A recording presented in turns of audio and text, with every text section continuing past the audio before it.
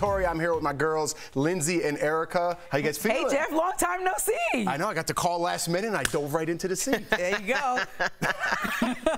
Erica's got the face. She knows what I'm talking about. All right, let's get into this, guys. We got a lot to talk about because the fallout over Meghan and Harry's explosive interview with Oprah continues. So, Meghan might have cost Piers Morgan his job after he stormed off the set of Good Morning Britain yesterday. We talked about that. As reported, Piers quit the show after he left the set, but now we're learning that Meghan reportedly personally complained about Piers to the network, quote, out of concern for others dealing with their own mental health. So, Piers defended those comments, tweeting on Monday, I said I don't believe Meghan Markle. I've had time to reflect on this opinion, and I still don't. If you did, okay, freedom of speech is a hill I'm happy to die on. I'm off to spend more time with my opinions. So, several stars are defending him and his right to voice his opinions, including Sharon Osbourne, who tweeted, Piers, I am with you. I stand by you. People forget that you're paid for your opinion and that you're just speaking your truth.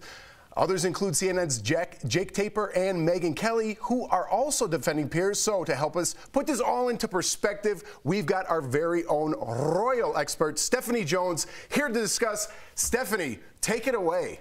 Oh my gosh. Well, first of all, let's start off with, should we start off with Piers and him quitting? Sure. Okay, so I think in this particular situation, Piers is literally subject to his own fault. You know, this is all down on him and that what he has put out there.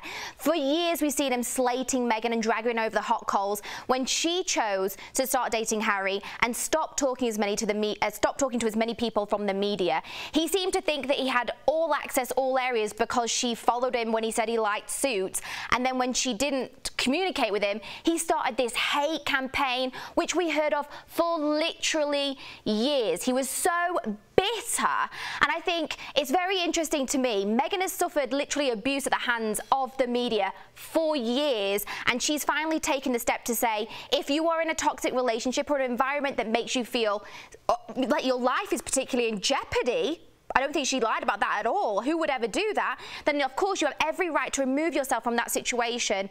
It's ironic that Piers literally had a taste of his own medicine for 24 hours, and he called Meghan out saying she's pathetic and that it's a lie, yet when he had a taste of his own medicine, he walked off his own set. Well, it's pathetic. Speaking of taste of his own medicine, he brings up the First Amendment. How does that apply in the UK? We don't have the amendments in the UK. And obviously, I believe, yes, everyone's entitled to their own opinion, and he can say whatever he wants. Although we've heard this dragging of Meghan for literally years, it's not constructive. There's nothing kind to say about it, and all he had to say was, I don't relate to Meghan. I believe whatever he believes. But saying that a woman that literally was on the brink of suicide and is now coming out years later trying to tell her story that she's a liar is absolutely outrageous. What we all forget as well, ITV, the network in which his show was broadcast, has been having a year-long mental health campaign. The reason they are doing that is because February the 15th, 2020, Caroline Flack, one of the most successful female hosts in all of the UK, committed suicide. So how dare he then go ahead and say, this isn't true, I don't believe in this. So he deserves to leave. And he's done this to himself, and I've got no sympathy. Steph, isn't Britain known for like this shocking TV, and some of their interviews are way different than American interviews and the way that they handle news stories, especially when you're an opinion show like Piers seems like he is. So don't you think that there should be some leeway for him to share his opinion? Again, absolutely. I think everyone's entitled to their opinion, and Piers is hired exactly for that.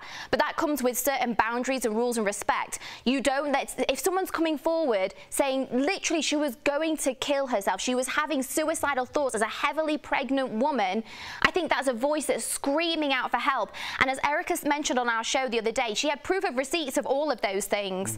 Piers is just, he sounds like a bitter white man. And I think what happens is the white man is up here, doesn't matter whether you're in America or England or everywhere else, and everyone else is underneath, and they expect women to be quiet and shut up. And so good for Meghan for raising up her voice and saying, I will not be treated like that. All right, well, speaking of Meghan Markle, she is really dividing people. Some are defending her while others think she's whiny and entitled. Just take a look at what Tucker Carlson said about her last night on Fox News. What she's really saying is that despite her enormous wealth and fame, despite the fact she never has to cook her own dinner or drive her own car ever again as long as she lives, despite the fact that every time she heads to the gym, the journey is treated like the moon landing by an army of awestruck reporters, despite the fact that she's literally a princess, sorry, duchess, she is, and this is the headline here, she's actually an oppressed victim. So meantime, one of Meghan's Suits co-stars, Wendell Pierce, is walking back comments he made calling her interview insignificant, giving all the death and tragedy the world is dealing with, given all that. And on the other side, Beyonce has changed the homepage on her website to this picture with Meghan saying, "Thank you, Meghan, for your courage and leadership. We are all strengthened and inspired by you." So what do you think? Is Meghan polarizing? Why is she so polarizing, I should say, to other people? Well, the first clip that you showed, he said, what is she complaining about? She never has to drive her car again. She never has to cook her own meals again. Sounds like being in prison, pretty much to me. So because she's literally given up her freedom to support her husband, her career, for that lifestyle, which she was fully fledged into, and she had every single honor of committing. And sadly, the reality of that was something that she didn't want to live with anymore, which she's made very, very clear. So I think people seem to think, okay, yes, if you've got money, there are a lot of things in life that make things easier. There's no denying that. But mental health is completely separate. It doesn't matter if you're rich, you're poor, you're black, you're white, it doesn't matter. It literally is what's going on within yourself, and everyone deserves the right to have help and have support around them, number one. And then the second thing, I think, again, with polarizing people, women, people of color, any of those spectrums, literally, I think we are trained from such a young age to see women in the media as beneath and below, and for you not to like them. It's really odd. If someone's got a voice, if someone's clever and intelligent, it's like we almost say, what's wrong with them? Or hate on them because we're jealous of them, because we've had this kind of weird brainwashing growing up. But you know what? We should be thinking, why do I feel like that? Why am I not aspiring to be more intelligent or educate myself more or learn about that different culture or what those people have gone through? Instead, we have these weird smear campaigns, and people are brainwashed by what they read in newspapers, like the ones that Piers Morgan came from in the first place. You're talking about checking your implicit bias, right? And the reason why we have implicit bias is because we come from an entire generation, an entire history of racism, bigotry, and bias that is instilled in our society. Everyone keeps asking, did Meghan get Pierce fired? No, Meghan did not get Pierce fired. Pierce got Pierce fired. And 41,000 other people also wrote in complaining about the same thing that Meghan complained about. When we're talking about freedom of speech, that doesn't absolve you of consequences. He was just given the same medicine that he's been given out this entire time, but his was rooted in the hatred of someone who cut him off. His feelings were hurt. So it's not just racism, it's also misogyny. So Piers Morgan did a very good job of building his empire for years, tens of millions of dollars. It's not as though he's destitute, and now he has to live with the idea that this vitriol is coming back to him. I don't see what the problem is. Lindsay, where do you stand on all this? Because we could go down a bunch of different avenues here. What's your overall thought of this? I think Piers Morgan is an opinionated person, and he also works for a company, right? And so he wants to be like Joe Rogan and work for himself and sell his content to another network. Then he can say whatever he wants, but he's not in that position, and so he constantly gets fired or let go or quits from CNN and these other outlets. Well, guess what? You have a boss there, so you have to follow these rules. And so I think that as much as he's allowed to have an opinion, you know, he seems like a whining baby walking off set and then talking about this black woman that's going through all these experiences and feeling this. And I just want to know, is it just the UK tabloids and the press that are making these statements, or Steph, is it being from the UK, do people actually feel this hatred towards Meghan Markle overwhelmingly?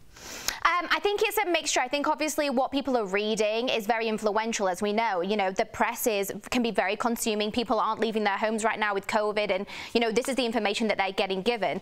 But I hope that they question themselves and where that's coming from and look at the grander picture. I pray for that. I think what it is here is people hold the monarchy in the UK to such a high level. There was actually a study that said 40% of Britons sided with the monarchy and the Queen on this, and only 24% sided with Harry and Meghan. And that could be down to everything that they've been reading and seeing in the press that simply is very opinionated, untrue, and basically trying to keep everyone that's in line for the throne on a certain level and drag everyone else down. Yeah, and I would say here in the U.S. it's pretty much the opposite of that. I would say everyone's on Harry and Meghan's side here and against the monarchy over there. No disrespect, Steph. It's okay. All right. Thank you so much for that perspective, Steph. We always appreciate it. Coming up on DBL, the original Real World cast is back decades later. What it's like reuniting after so many years. Tori chats with 2 OG cast members. And setting the jury in the Derek Kavanaugh trial in Minnesota. How easy or difficult, or Chauvin trial, how easy or difficult will it be to find impartial jurors? That's next. Close.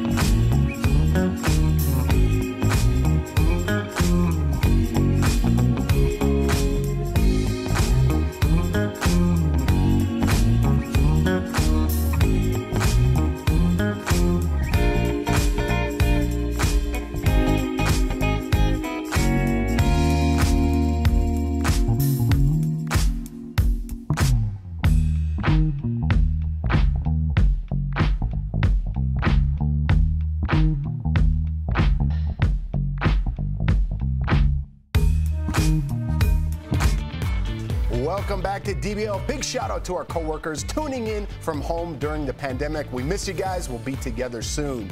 All right, let's get back to it, guys. Jury selection continues today in the trial of Derek Chauvin. 3 jurors were selected yesterday in Minneapolis, 2 men and a woman of color. Both sides are struggling to find impartial jurors in the very high-profile case.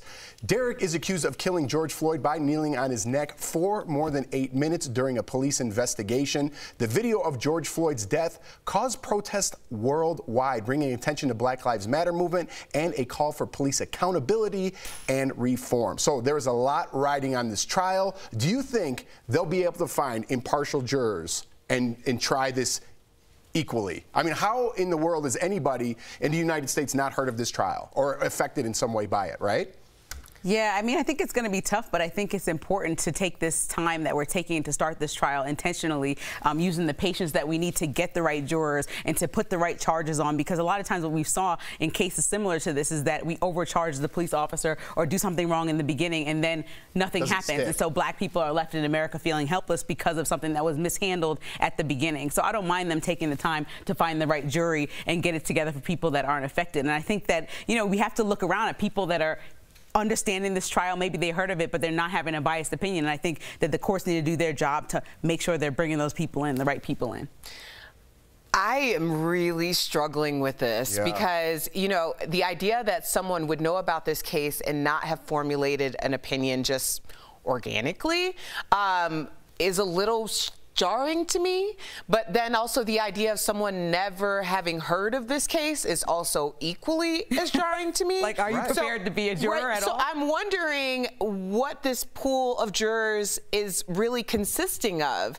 I mean, it's a little scary to really think about it. Also, was it a tactic by the defense to opt for a jury trial over a bench trial? Because to me, I would think that they would opt for a bench trial. Was that an option? Because, I mean, is impartiality going to be the crux of this case? Yes. I mean, I would think so. I think it's going to be impossible to find a jury that isn't biased in one way or the other. That's just my opinion. I mean, you saw the movie. I don't know if you ever saw the movie 12 Jurors, but if people actually are swearing to do their job, right, and going by the actual charges and looking at what those charges mean and then applying it to Derek Chauvin, it's like, okay, well, you have to look at that. And outside of your opinion that you might formulate just by being a black or white person in this country, you still have to look at the charges and say, do they apply here? Is this person guilty or not guilty of that charge? How it's defined by a book. But I think you're thinking logically. Right. And I would like everyone to think logically, but look at where we are on social media. People are picking this side or that side. There is no in between, like you just said. I really wish there was, just for the world's sake, not just this case's sake. Yeah, it's going to be hard, but I think that, you know, we have to have this trial move forward, and we can't have mistrials and let it go, you know, become into a mockery because of how they're mishandling this part of the case. Absolutely. All right, guys, coming up on DBL, what happens when people stop being polite and start getting real? That sound familiar? Tori catches up with 2 original Real World cast members next.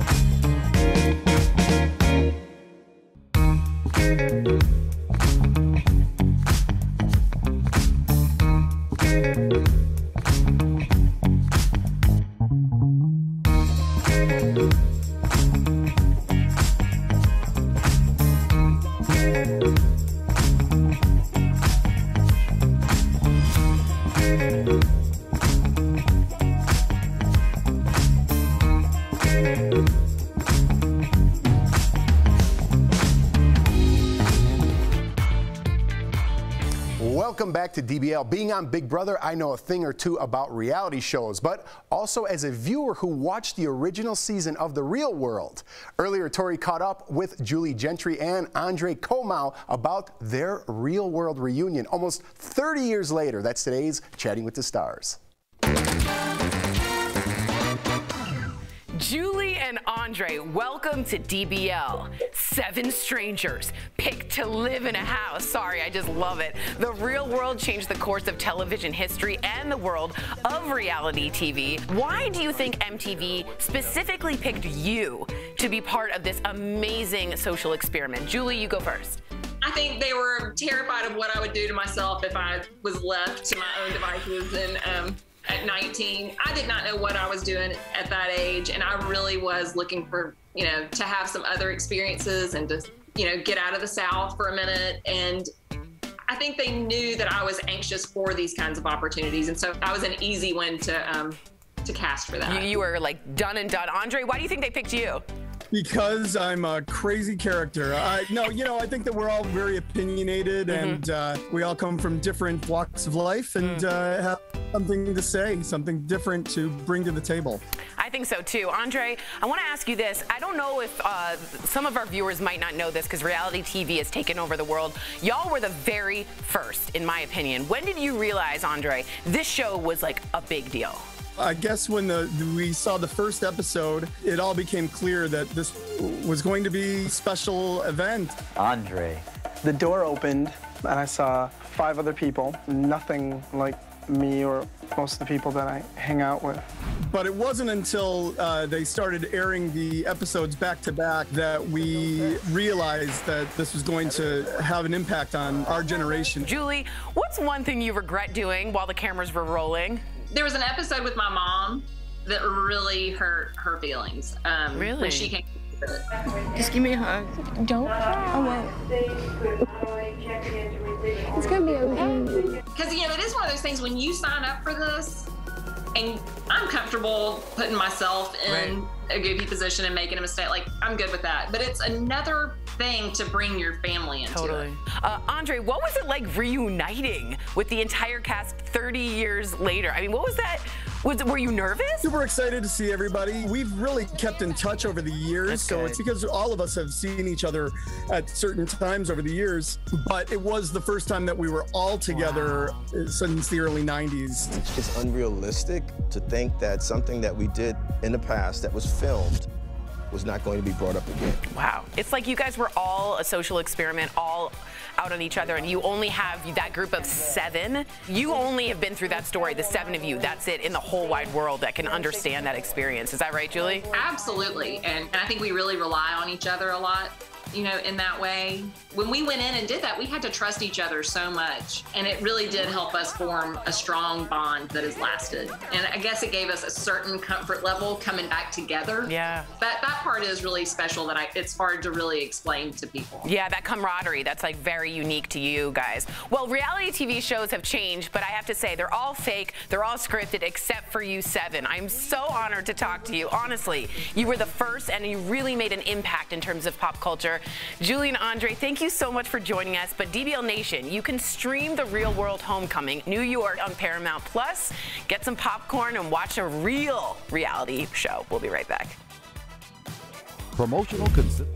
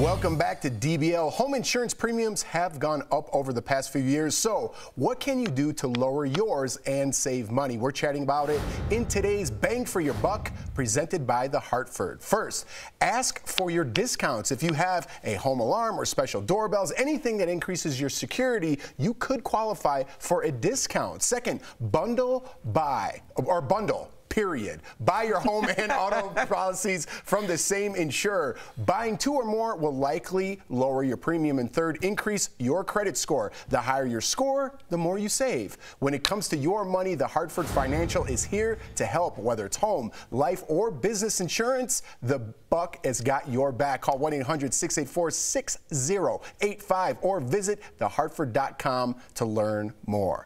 I'm all about saving some money, guys. Yeah, I'm a resident cheapskate. Colin and I actually are in the process of closing on a house in July, and so Congratulations. we're building, and so I need to save every dime. So if it's like home insurance, anything, yes, I've been negotiating with people down to the T. Welcome to some grown-up problems. I know. Because we just purchased last year, and I'm like, I have no idea what's going on. I want to call my mom and dad. Oh, I know. I'm like, I'm really an adult now. It's like, I don't know when it clicks when you become an adult, but I'm like, I guess I'm an adult now. This is a big one. This is the time where you have some really open conversations with your friends who have been through it before, because I'll tell you, our friends definitely, I mean, Anthony's, my husband's very smart about things like this, but it's like, save us some time, and we don't have to touch every stove to know that it's hot. Amen. I'm down to not touch any stoves. See ya. What happened?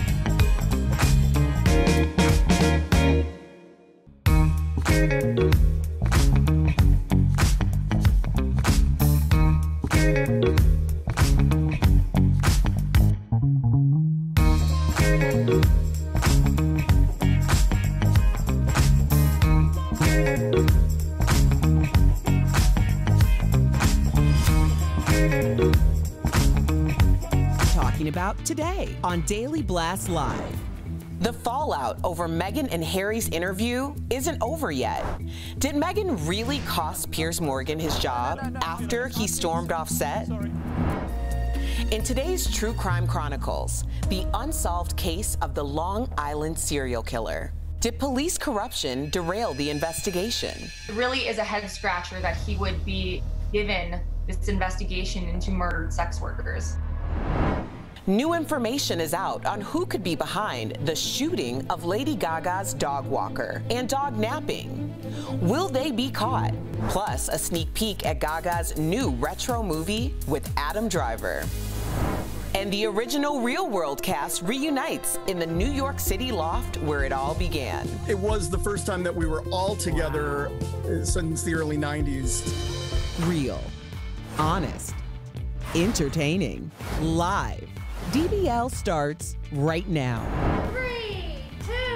Welcome to DBL. It is Wednesday, March 10th. I'm Sam here with Jeff and Erica. Al joins us from home. Okay, so we're going to be talking to you in a bit, but first, the fallout over Meghan and Harry's explosive interview with Oprah continues. Meghan might have cost Piers Morgan his job after he stormed off the set of Good Morning Britain yesterday. As we reported, Piers quit the show after he left the set. But now we're learning that Meghan personally filed a complaint about Piers to the network, quote, out of concern for others dealing with their own mental health. Piers defended himself, tweeting on Monday, "I said I didn't believe Meghan Markle. I've had time to reflect on this opinion, and I still don't. If you did, okay. Freedom of speech is a hill I'm happy to die on. I'm off to spend more time with my opinions." So several stars are defending him and his right to voice his opinions, including Sharon Osbourne, who tweeted, quote, "Piers, I am with you. I stand by you. People forget that you're paid for your opinion and that you're just speaking your truth." Others included CNN's Jack Tapper and Megyn Kelly, who are also defending Piers. So to help put this all into perspective, we've got our very own royal expert, Stephanie Jones, here. So Steph, hey girl, what is your take on all of this, especially when it comes to free speech, opinions, Piers Morgan quitting? Okay, we've got a lot to unravel here. First of all, we'll talk about free speech. So we don't have the First Amendment in the UK. That doesn't mean that you can't give your own opinion, nor does it mean that Piers shouldn't give his. I think this is a matter of respect, empathy, and just pure common sense. He doesn't have to agree with her. He doesn't also have to believe her. But I think there's a certain amount of decorum that was lacking in this situation. And to be honest, he was downright rude. In regards to him quitting, I think he did it to himself. He got a tiny dose for 24 hours of his own medicine. He was shaming Meghan for leaving a toxic environment that she felt she could no longer be a part of, saying that he didn't believe it and she was pathetic. However, when he was called out for things that happened to him, he was very quick to get up and leave within seconds, wasn't he? So it's pot calling the kettle black, in my opinion. Do you guys agree with Stephanie? Jeff, do you agree with Stephanie? Yeah, yes, in this sense, I absolutely do. But I want to take it kind of out of context a little bit, because what he said, I disagree with completely. I'm all for mental health and mental awareness and suicide. I've talked about that a lot on this show. But I'm with Piers in the sense that he could say whatever he wants, right? He went about it the absolute wrong way. I don't like how we take sides, or this side stuck up for him or this side stuck up for him. We're too into sides in this country. We need someone to sit down with Piers. He shouldn't have walked off, first of all. I agree with that, Steph. And he should have sat down and been like, I didn't mean to attack her mental health. What I'm trying to say is I don't agree with what she did to the royal family, and have a conversation about it and move on from there. What he did and then walked off and then didn't defend himself when he kind of invented that brand, so to speak, is baffling to me. Well, I don't know if he invented it, but he has certainly benefited from it. Yes, and I do want to just keep this in mind, not to conflate these issues, because what we're talking about are two very different things. Meghan Markle was silenced. We all understand that based on the interview and her account of what happened to her.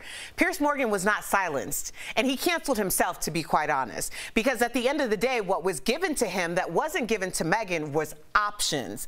He was told by his network that he could either apologize or not, and there would be consequences for that not apologizing. He chose to go with his ego and not apologize. That's more than what Meghan was given. She was not given options. So when we're talking about freedom of speech, yes, of course, everybody say what you want, but be prepared to deal with said consequences. Amen. And when you have someone who decides to walk away as opposed to dealing with said consequences, then it tells us about the moral fabric of his character. A man who was ghosted by a woman who never uttered his name, only stood up to defend other people who might have other people around them who are saying things about people with mental health and whether or not they should be coming forward. And as a result, they are not going to confide in you when they need to. And that's the problem that we're talking about right now. And I think by conflating the two is a disservice to everyone. Amen, Erica. Good riddance. You just gave me chills. Thank you for that. I feel like you just spoke for every single viewer that is watching right now that deals with mental health issues.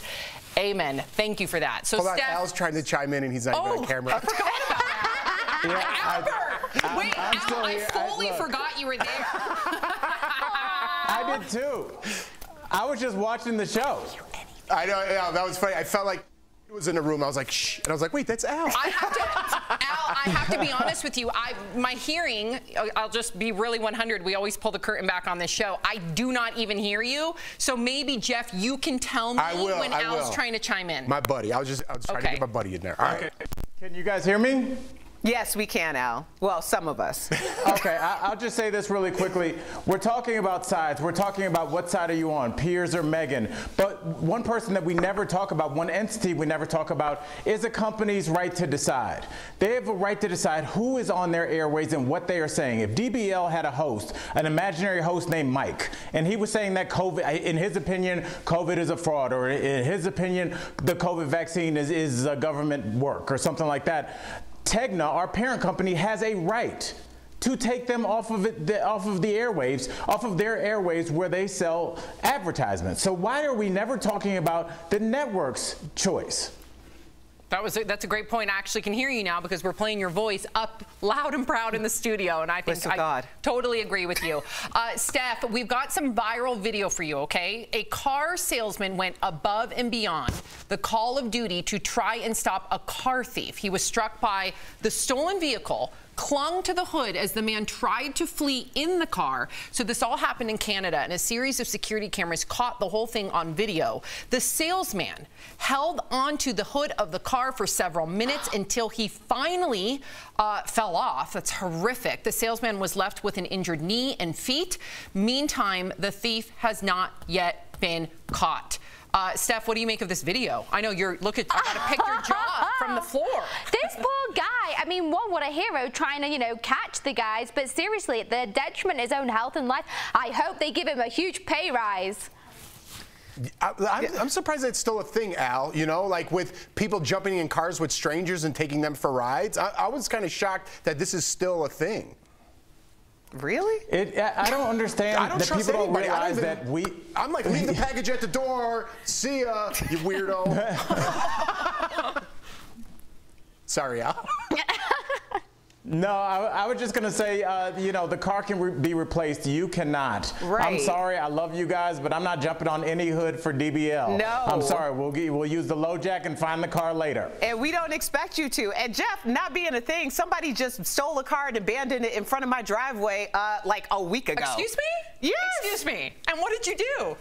Well, the cops came and they left it running. The cops came and got it. They left an abandoned, stolen car in your driveway. Seriously, I don't even understand. Don't people know there are cameras everywhere? I had them in 5 different views just from the 2 seconds that they were there. Erica, what are you doing? Erica, what is going on at your house? Somebody else came and dropped off, was it squirrels? Oh yeah, that was, somebody brought squirrels from down the street and then took them out. I have video of that too. I have video of everything. We should just do a whole segment on my video. You have your own viral video show. Erica Cobb's viral video show. A bobcat came in my yard. I got a video. I saw that. Yeah, now that I am not playing with. You said it was cool, and not so much. I don't like stolen cars in my driveway either.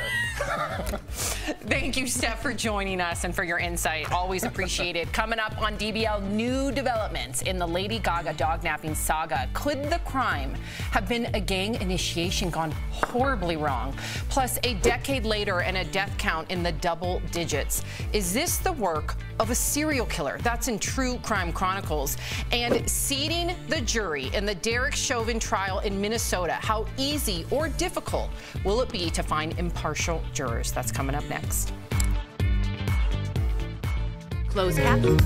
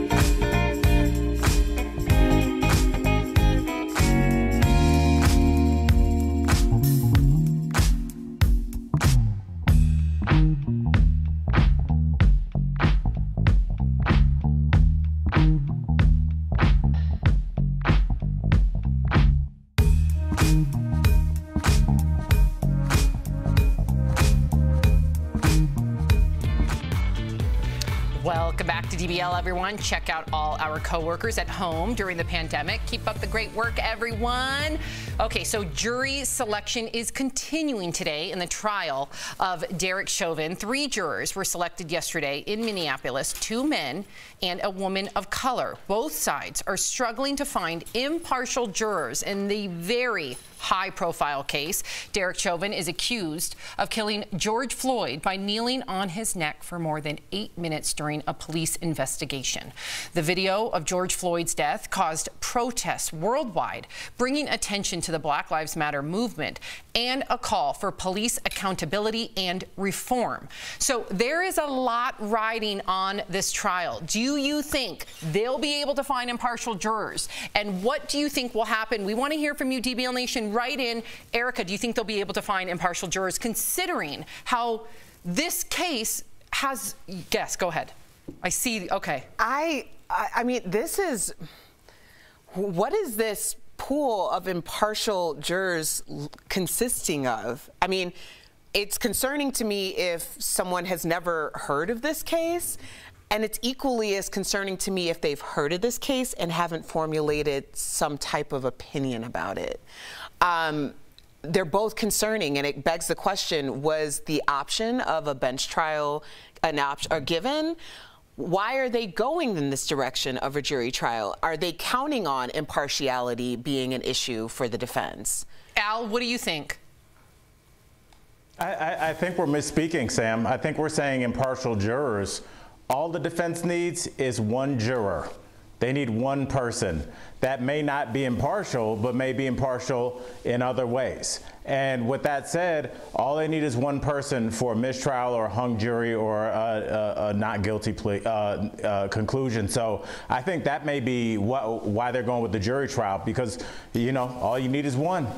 You know, we talk about impartial. When was the last time you saw impartial in the news, on social media? When was the last time you saw anything that was impartial? People are picking sides. People are so polarized by one side or the other. It's red or blue. It's black or white. People don't. There is no middle road anymore. People are just, so how are you going to find someone that, like Erica said, has never heard about this case, which is concerning in itself, and to not have an opinion on this case? For me, I think it's going to be a very, very daunting and difficult task for them to do that. I wish we almost had some sort of a legal expert on, because of the fact that this case seems to be an anomaly, right? Not only did you see both sides of the aisle, and I hate to politicize this, but when it comes down to police, we know that people will staunchly defend blue lives and police officers despite whatever type of situation happens. But because there was video, you saw people on both sides saying that this was egregious, that this was murder. So I wonder, I wish we had a legal expert, if there can be some sort of situation where it's just a judge, considering that everyone has heard this case. I think this is an impossibility, to be frank with you, Erica, a complete impossibility. Well, I mean, I'm not a legal expert. That's why I was asking, was the option for a bench trial an option that the defense could have gone with? If it were, then it seems to me like they're gunning for a mistrial. Oh, man. I really hope that's not the case.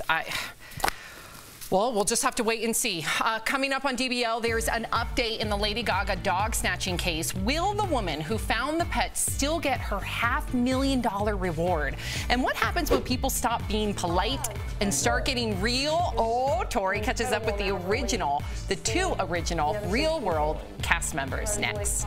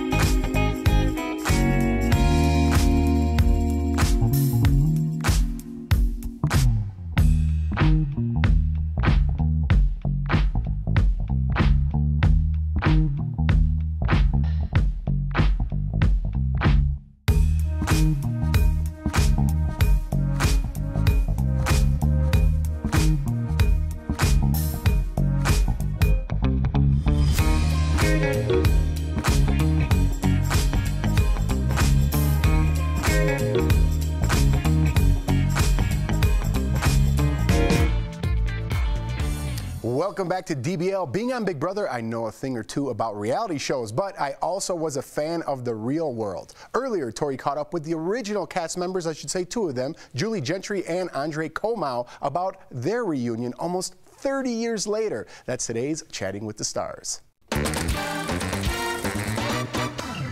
Julie and Andre, welcome to DBL. 7 strangers picked to live in a house. Sorry, I just love it. The Real World changed the course of television history and the world of reality TV. Why do you think MTV specifically picked you to be part of this amazing social experiment? Julie, you go first. I think they were terrified of what I would do to myself if I was left to my own devices. And at 19, I did not know what I was doing at that age, and I really was looking for, to have some other experiences and to, get out of the South for a minute. And I think they knew that I was anxious for these kinds of opportunities, and so I was an easy one to cast for that. You were like done and done. Andre, why do you think they picked you? Because I'm a crazy character. I think that we're all very opinionated, and we all come from different walks of life and have something to say, something different to bring to the table. I think so too. Andre, I want to ask you this. I don't know if some of our viewers might not know this because reality TV has taken over the world. Y'all were the very first, in my opinion. When did you realize, Andre, this show was like a big deal? I guess when we saw the first episode, it all became clear that this was going to be a special event. Andre. The door opened and I saw 5 other people, nothing like me or most of the people that I hang out with. But it wasn't until they started airing the episodes back to back that we realized that this was going to have an impact on our generation. Julie, what's one thing you regret doing while the cameras were rolling? There was an episode with my mom that really hurt her feelings. Really? When she came. Just give me a hug. Don't. I won't. It's gonna be okay. Because it is one of those things when you sign up for this, and I'm comfortable putting myself in a goofy position and making a mistake. Like, I'm good with that. But it's another thing to bring your family into it. Andre, what was it like reuniting with the entire cast 30 years later? I mean, what was Were you nervous? Super excited to see everybody. We've really kept in touch over the years, so it's because all of us have seen each other at certain times over the years, but it was the first time that we were all together since the early 90s. It's just unrealistic to think that something that we did in the past that was filmed was not going to be brought up again. Wow. It's like you guys were all a social experiment, all out on each other, and you only have that group of 7. You only have been through that story, the 7 of you. That's it in the whole wide world that can understand that experience. Is that right, Julie? Absolutely. And I think we really rely on each other a lot, you know, in that way. When we went in and did that, we had to trust each other so much. And it really did help us form a strong bond that has lasted. And I guess it gave us a certain comfort level coming back together. Yeah. That part is really special that it's hard to really explain to people. Yeah, that camaraderie, that's like very unique to you guys. Well, reality TV shows have changed, but I have to say they're all fake, they're all scripted, except for you 7. I'm so honored to talk to you. Honestly, you were the first and you really made an impact in terms of pop culture. Julie and Andre, thank you so much for joining us. But DBL Nation, you can stream The Real World Homecoming, New York on Paramount Plus. Get some popcorn and watch a real reality show. We'll be right back. Promotional consideration is brought to you by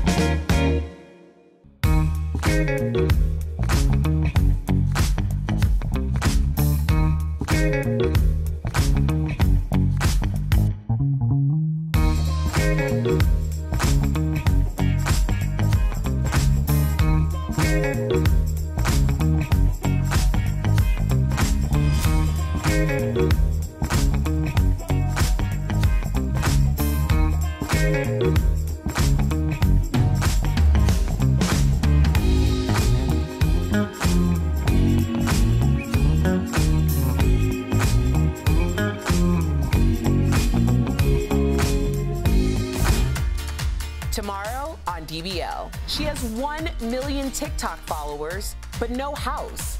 Meet Nikita Crump, homeless by choice. I said, screw this. Let me simplify my bills. So I decided to move into my car. That's tomorrow, right here on DBL. Ooh, you do not want to miss that. Erica, comments? Yeah, they're about Pierce. Pamela said Pierce cost Pierce his job, not Megan. Stop blaming her. Where Cindy says cancel culture hard at work again. Freedom of speech, and people need to be able to say what they want to say and not be judged on it. Although I do think that he was wrong.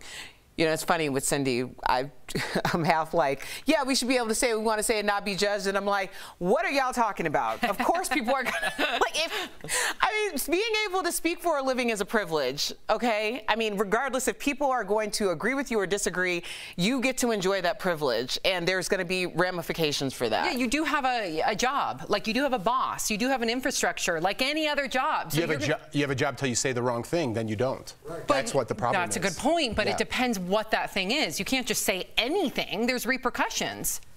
My back hurts. I don't know. I had nothing.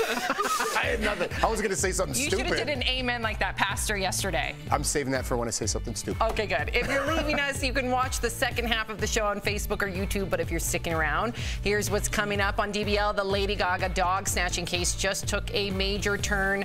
Why gang violence could be to blame. Plus, could police corruption have led to a string of unsolved murders? That's in True Crime Chronicles. DBL's new every day. We'll be right back.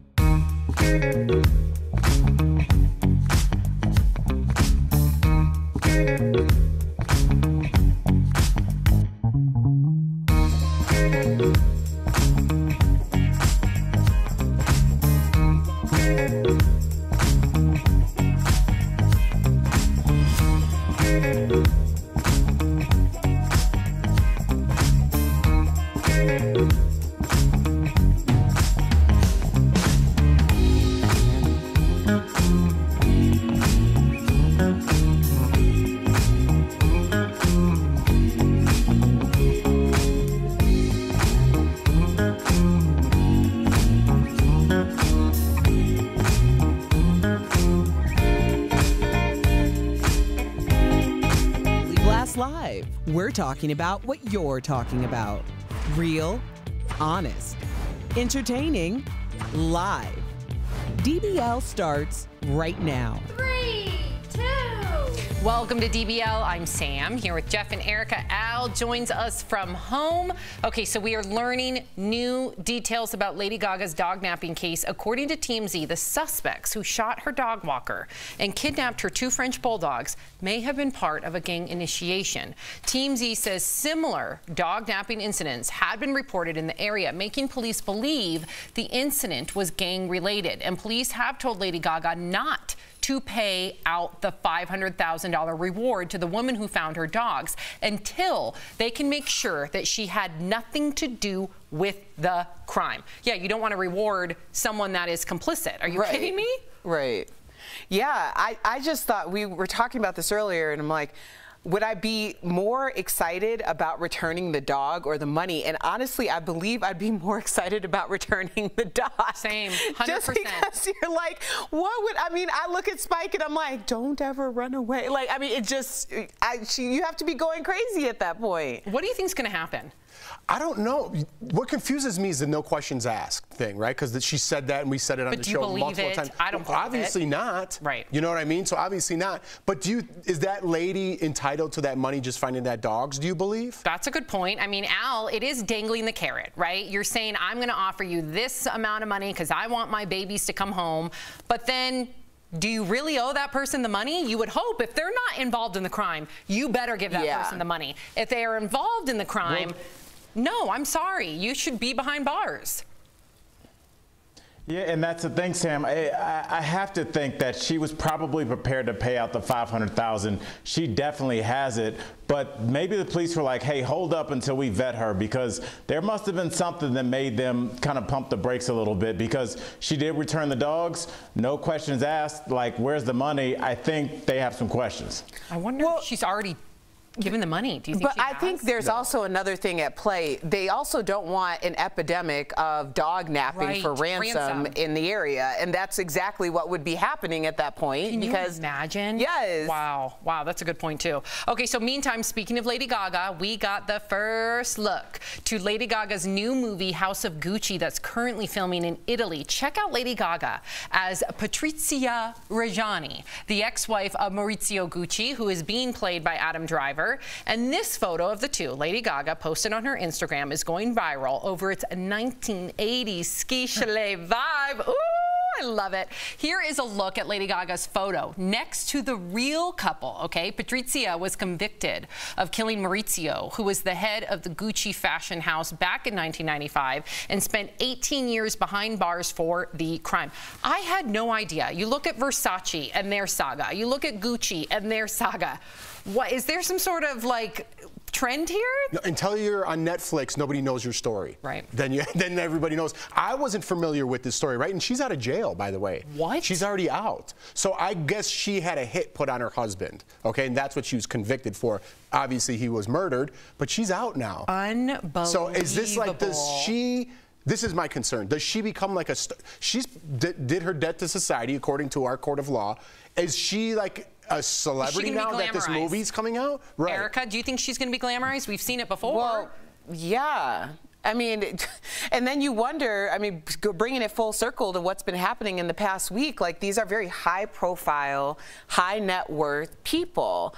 People are out to get them, and it's a very scary situation. You want to know why the need for security, like within your own home, might be something that is up for debate. Wow. Yeah, unbelievable. Okay, so Al, Melissa McCarthy is flaunting her slimmed down figure on the April cover of In Style. Melissa looks fabulous, you guys, in this pastel dress. And check out this look in a form-fitting turquoise dress. Wow, the actress has reportedly lost between 50 and 75 pounds over the past few years. And she's not alone. Fellow comedic actress Rebel Wilson also lost more than 60 pounds during her year of health in 2020. That's what she called it. And Sherry Shepherd recently posted this pic on Instagram. She looks almost unrecognizable after her dramatic weight loss. They all look great, but that has some wondering, do comedians, you guys have already written in, lose their funny, so to speak, when they lose their weight? We've seen this not only with women, we've seen this with Jonah Hill. Al, a lot of people saying he wasn't funny anymore because he's thin. What do you make of that, especially being a comedian? Well, Sam, honestly, this really hits close to home, and I'm sure I never told you guys this, but you know, this is something that I dealt with on a much smaller level. But I remember one time I was wearing a T-shirt on stage, and I used to work out a lot. Now I'm back to working out a lot, and somebody told me after the show that my arms were distracting, and I know that sounds like a humble brag, but it really messed me up in terms of like kind of like I stopped working out as much because I didn't want that. I'd heard other comics say, say that people don't want to have a super attractive comic on stage. And that was really a thing that I dealt with. Luckily, I'm not super attractive, but it is something that comics do deal with. And I think honestly, but it is something that a lot of comics, and especially a lot of female comics, deal with, and it comes from a place of misogyny. But even when we're talking about Jonah Hill, it comes from a place of, I want the kind of fat, jolly guy. I don't want the in-shape guy. Like, I don't understand why being in shape makes you less funny, but clearly a lot of people in the public feel differently. Yeah, we just have to prove them wrong. I think Jonah Hill's proven them wrong. Melissa McCarthy's proven them wrong, so keep at it. Okay, so a new Netflix reality show called Marriage or Mortgage is asking couples to decide between paying for a lavish wedding or putting the money towards a new home. That's brilliant. I love it. Yes. Love it. We want a house. I mean, that's the smart decision to make. But Evan, you can just say it. Just say it. I want our wedding to be the best wedding of all the ones that we've been to. We want to start a family soon. We need more space. If we buy a house, it could be years before we can afford the wedding we've always wanted. We could do both. No, we can't. That's where we come in. Jeff, did you pitch this idea? Oh, I should have, right? I should have. My little buddy Lawson saved me a nice stack of cash, I'll say that. Because just to explain to the audience, we were in Mexico looking at wedding venues, and it was like, do you want this dance floor? It lights up. And Jordan, sure. Do you want another margarita? They just fill you with liquor and fill you and empty your bank account. And I'm like, oh my God, this is like a $100,000 wedding. What is going on? Lawson, we got pregnant. I owe you one, buddy. And then to the courthouse you went. What? To the courthouse you went. To the courthouse we went. I think it was $50. $50. I got the certificate. I got a nice house now. Hey, I get it. Would you have done this, Erica and Al? I want to hear from both of you. I wish I looked back and saved. We spent $20,000 on our wedding, hard-earned money from a waitress, and I wish I would have saved that money and saved it for a down payment. Well, see, I have the benefit of hindsight, right? Because I've had 2 weddings. The first one, I looked back on it and I was like, why did we spend all of this money? So when my husband, Anthony, and I were talking about getting married, I said to him, I'm like, we do not need all of this. We don't. But he was like, listen, you got married before. I didn't get married. Cute. I want the wedding. And I was like, all right, well, let's do the wedding. We'll figure it out. So, I mean, we did that. And, I mean, it was a much different situation. We were much older. But, yeah, so I understand this. Al, did you have a big wedding?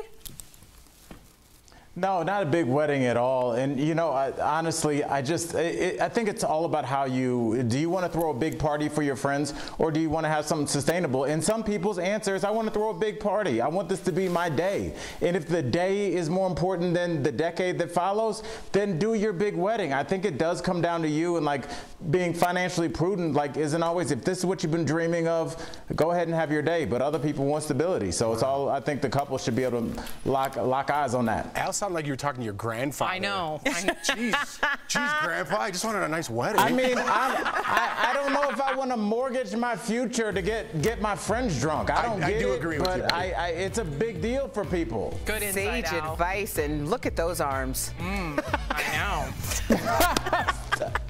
He loves it, Erica.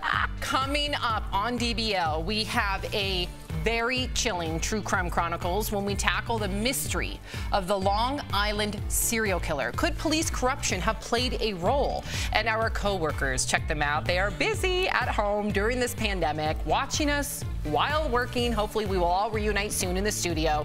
We'll be right back. Closed cap.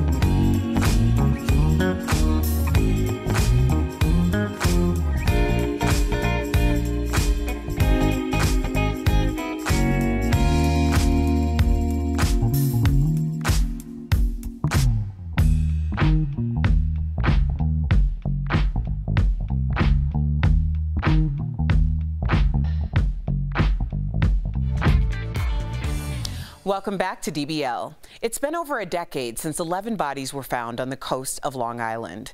Police have never been able to crack the case, but is it because corrupt cops are involved? We have a special look into the Long Island serial killer in today's True Crime Chronicles.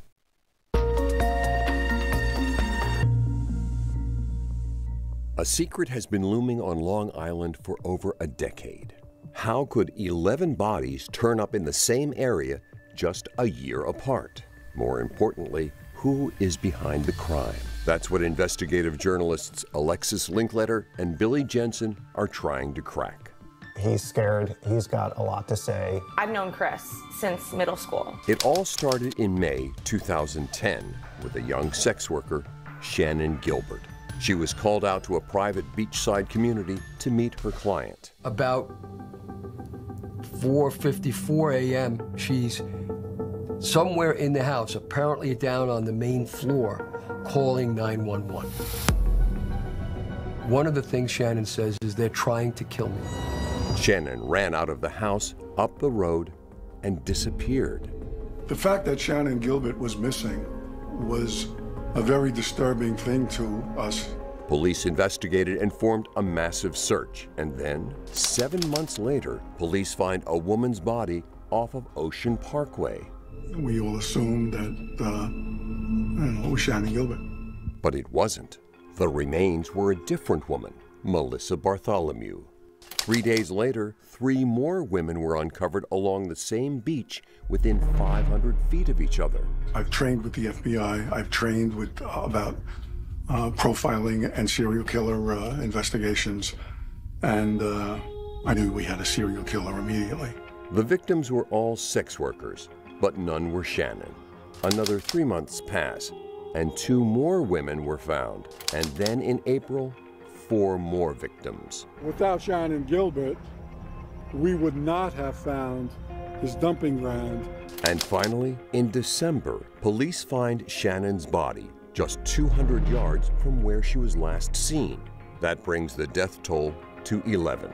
This should have prompted an even bigger investigation, but newly elected police chief James Burke decided to dismantle it and block the FBI from helping.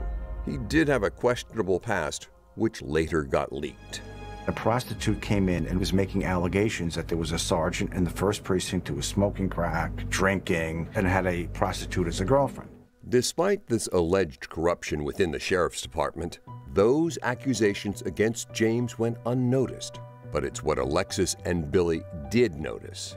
We had no idea what we'd find when we came home to investigate the Long Island serial killer case. But the deeper we go, the more we hear about James Burke and his incredibly suspicious behavior. Could James Burke be connected to this case all along? Earlier, Tori and Al spoke with the host of this new Discovery Plus special and podcast. Take a look.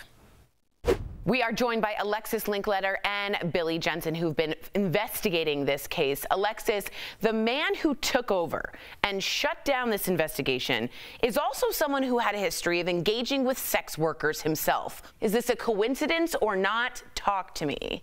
I don't think it is a coincidence. And I do think what our what our project definitely demonstrates is the hubris of this police department. And, because the people who put Burke in power were well aware of his history with sex workers. So it really is a head scratcher that he would be given this investigation into murdered sex workers. I mean, Billy, I just have to come to you for this because I can't believe what I read. You went to James Burke's home and he did not answer. How has he managed to stay out of the spotlight for this whole time? Well, he was convicted of violating a man's civil rights. He beat him up after this man stole a duffel bag from his car, which contained a whole bunch of just strange items, which we get into in both the podcast and the Discovery Plus special. He did go to jail for that, but now he's out. He's walking around. We heard stories that he's at the grocery store, that he's at the gym. We attempted to talk to him via letter, via email, via his lawyer, who kind of gave us a little bit of a veiled threat. And then we decided to knock on his door. Somebody did answer. It did sound like him, but they weren't going to open the door. Well, Alexis, your friend Christopher came to you and said he wanted to go public in the case. Is that what sparked this entire investigation? Yes. So that was about 5 years ago that Chris and I reconnected. We were friends in middle school and high school, lost touch after graduation. And about 5 years ago, when he was in jail, is when we started talking. And I offered him a platform, and it took him several years to warm up to that idea because he feared retribution so much. Yeah, and Billy, and this isn't hard to imagine, but you guys had a tough time getting people to go on the record because they were scared of possible repercussions. Why do you think people are still scared to talk about this? Because, the corruption in Suffolk County is longstanding and it's systemic. And Suffolk County is trying to tell us that this was just two bad apples. This was James Burke and this was Tom Spoda. It wasn't. We're seeing that now. We're seeing that, as we speak, what's going on in Suffolk County. So it is, you never know where friends are hiding. You never know who is going to want to protect their power and not have the truth come to light, because people that are in power that have gotten there for a way that might be a little suspect, the biggest thing, their biggest enemy is the truth. That's so true. Seth Meyers always says when we're talking about apples in power, like bad apples, it's usually like a bad orchard. That leads to like a much bigger systemic issue there than just a couple of bad apples. Alexis, in your heart, do you think this case will be solved, or and I think it feels like it's too much tainted with police corruption now. Do you have a brighter outlook? I'm hopeful. And I agree that a lot has been muddled due to the mishandling of the case and what appears to be a deliberate derailing of the case by James Burke. I think it's going to be really hard, but I'm hopeful. And it's hard to answer because we don't know what evidence the police are working with. They have not shared that in the past regime, which was corrupt, and they're not sharing it now. And one of our big call to actions in this project was holding them accountable for that. You are the light in this darkness right now. You are going to pull out the corruption. I really believe it. Alexis and Billy, thank you for coming on DBL. You can watch Unraveled, the Long Island serial killer on Discovery Plus, or listen to the new podcast out now. Again, you two are the light in this darkness, and people are counting on you. So thank you for doing what you're doing. We'll be right back. We all know that movement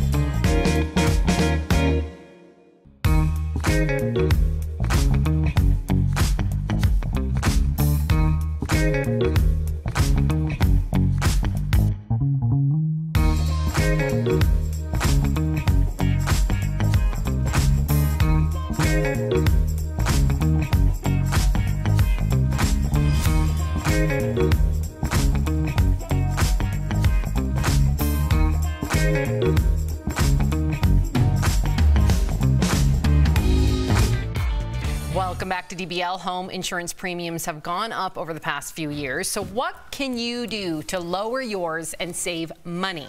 We're going to chat about it in today's Bang for Your Buck, presented by The Hartford. First, ask for discounts. If you have a home alarm or special doorbells, anything that increases your security, you could actually qualify for a discount. Second, you should bundle. Buy your home and auto policies from the same insurer. And third, increase your credit score. The higher your score, the more you will save. When it comes to your money, the Hartford Financial is here to help, whether it's home, life, or business insurance. The Buck's got your back. Call 1-800-684-6085 or visit thehartford.com to learn more. Ooh, I had no idea about any of those things. Really? No, I got to call and fix this. You got to call Erica and ask her everything you need to know about life. I usually do. When I first moved here, Erica's like, all right, girl, what do you need? You need a cake for your birthday? I see that your birthday's coming up. You need a venue for your birthday. You booked me a venue. Do you remember that? Yeah. Dude, I called her and asked her about where can I get my blood work done in Denver. No, you did not. 2 days ago. What? Yeah, I go to Erica's skincare. She knows everything. Like, Erica, just give us your Rolodex. I've been here for a minute. Y'all had just moved in. You had enough to think about. Yeah, well, I've been here 4 years now, and you're still our go-to. Yeah. We'll be right back. Promotional consideration is brought to you by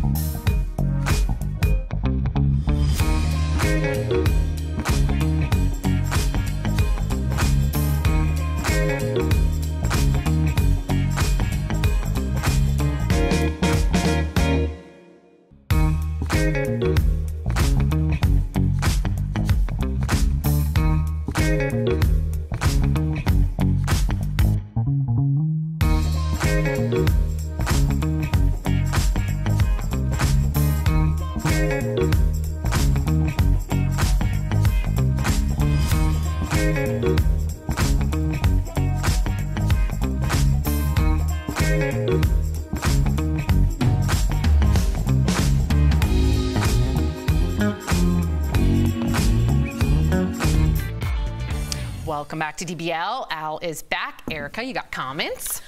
Taylor says, if the woman who found Gaga's dog wasn't in on it, she totally deserves the $500,000. I agree. Brandy says, there's something very fishy about the whole dog napping story. And Crystal says, I would die if someone ever stole my beloved poo. Poochie, maybe? She poo? Pooch pooch? I just didn't want to. I didn't want to slip and say something else, so I just went with poo. Oh, like a Yorkie poo. Yeah. Like a Yorkie poo. It's a she poo. Exactly what I was thinking. Oh, a she poo. I'm with you. Listen, my dog Baby, before she passed away, was my everything. You couldn't have given me $10 million to take her away from me. Yeah. Can we see Al's arms before we go? Yeah, let's see them. Yeah. Ooh.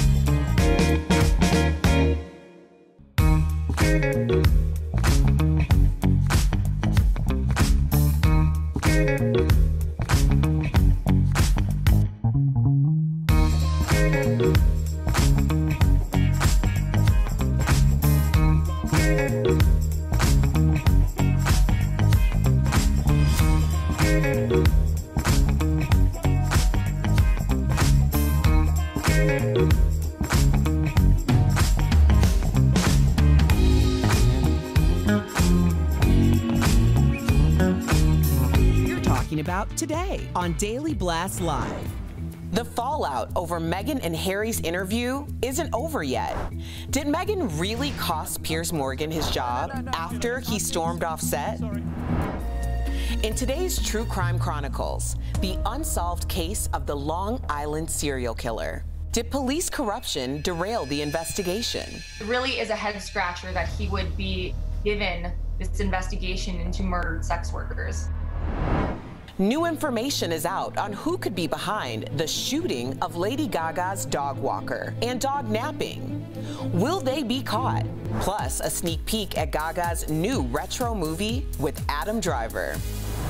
And the original Real World cast reunites in the New York City loft where it all began. It was the first time that we were all together since the early 90s. Real, honest, entertaining, live. DBL starts right now. 3, 2. Welcome to DBL. It is Wednesday, March 10th. I'm Sam here with Jeff and Erica. Al joins us from home. Okay, so we're going to be talking to you in a bit, but first, the fallout over Meghan and Harry's explosive interview with Oprah continues. Meghan might have cost Piers Morgan his job after he stormed off the set of Good Morning Britain yesterday. As we reported, Piers quit the show after he left the set. But now we're learning that Meghan personally filed a complaint about Piers to the network, quote, out of concern for others dealing with their own mental health. Piers defended himself, tweeting on Monday, I said I didn't believe Meghan Markle. I've had time to reflect on this opinion, and I still don't. If you did, okay. Freedom of speech is a hill I'm happy to die on. I'm off to spend more time with my opinions. So several stars are defending him and his right to voice his opinions, including Sharon Osbourne, who tweeted, quote, Piers, I am with you. I stand by you. People forget that you're paid for your opinion and that you're just speaking your truth. Others included CNN's Jack Tapper and Megyn Kelly, who are also defending Piers. So to help put this all into perspective, we've got our very own royal expert, Stephanie Jones, here. So Steph, hey girl, what is your take on all of this, especially when it comes to free speech, opinions, Piers Morgan quitting? Okay, we've got a lot to unravel here. First of all, we'll talk about free speech. So we don't have the First Amendment in the UK. That doesn't mean that you can't give your own opinion, nor does it mean that Piers shouldn't give his. I think this is a matter of respect, empathy, and just pure common sense. He doesn't have to agree with her. He doesn't also have to believe her. But I think there's a certain amount of decorum that was lacking in this situation. And to be honest, he was downright rude. In regards to him quitting, I think he did it to himself. He got a tiny dose for 24 hours of his own medicine. He was shaming Meghan for leaving a toxic environment that she felt she could no longer be a part of, saying that he didn't believe it and she was pathetic. However, when he was called out for things that happened to him, he was very quick to get up and leave within seconds, wasn't he? So it's pot calling the kettle black, in my opinion. Do you guys agree with Stephanie? Jeff, do you agree with Stephanie? Yeah, yes, in this sense, I absolutely do. But I want to take it kind of out of context a little bit, because what he said, I disagree with completely. I'm all for mental health and mental awareness in suicide. I've talked about that a lot on this show.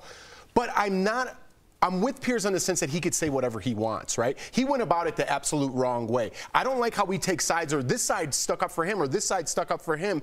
We're too into sides in this country. We need someone to sit down with Piers. He shouldn't have walked off, first of all. I agree with that, Steph.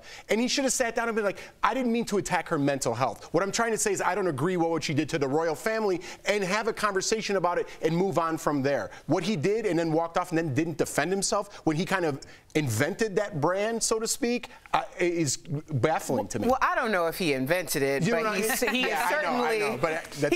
has certainly benefited from it. Yes, and I do want to just keep this in mind, not to conflate these issues, because what we're talking about are two very different things. Meghan Markle was silenced. We all understand that based on the interview and her account of what happened to her. Piers Morgan was not silenced, and he canceled himself, to be quite honest, because at the end of the day, what was given to him that wasn't given to Meghan was options.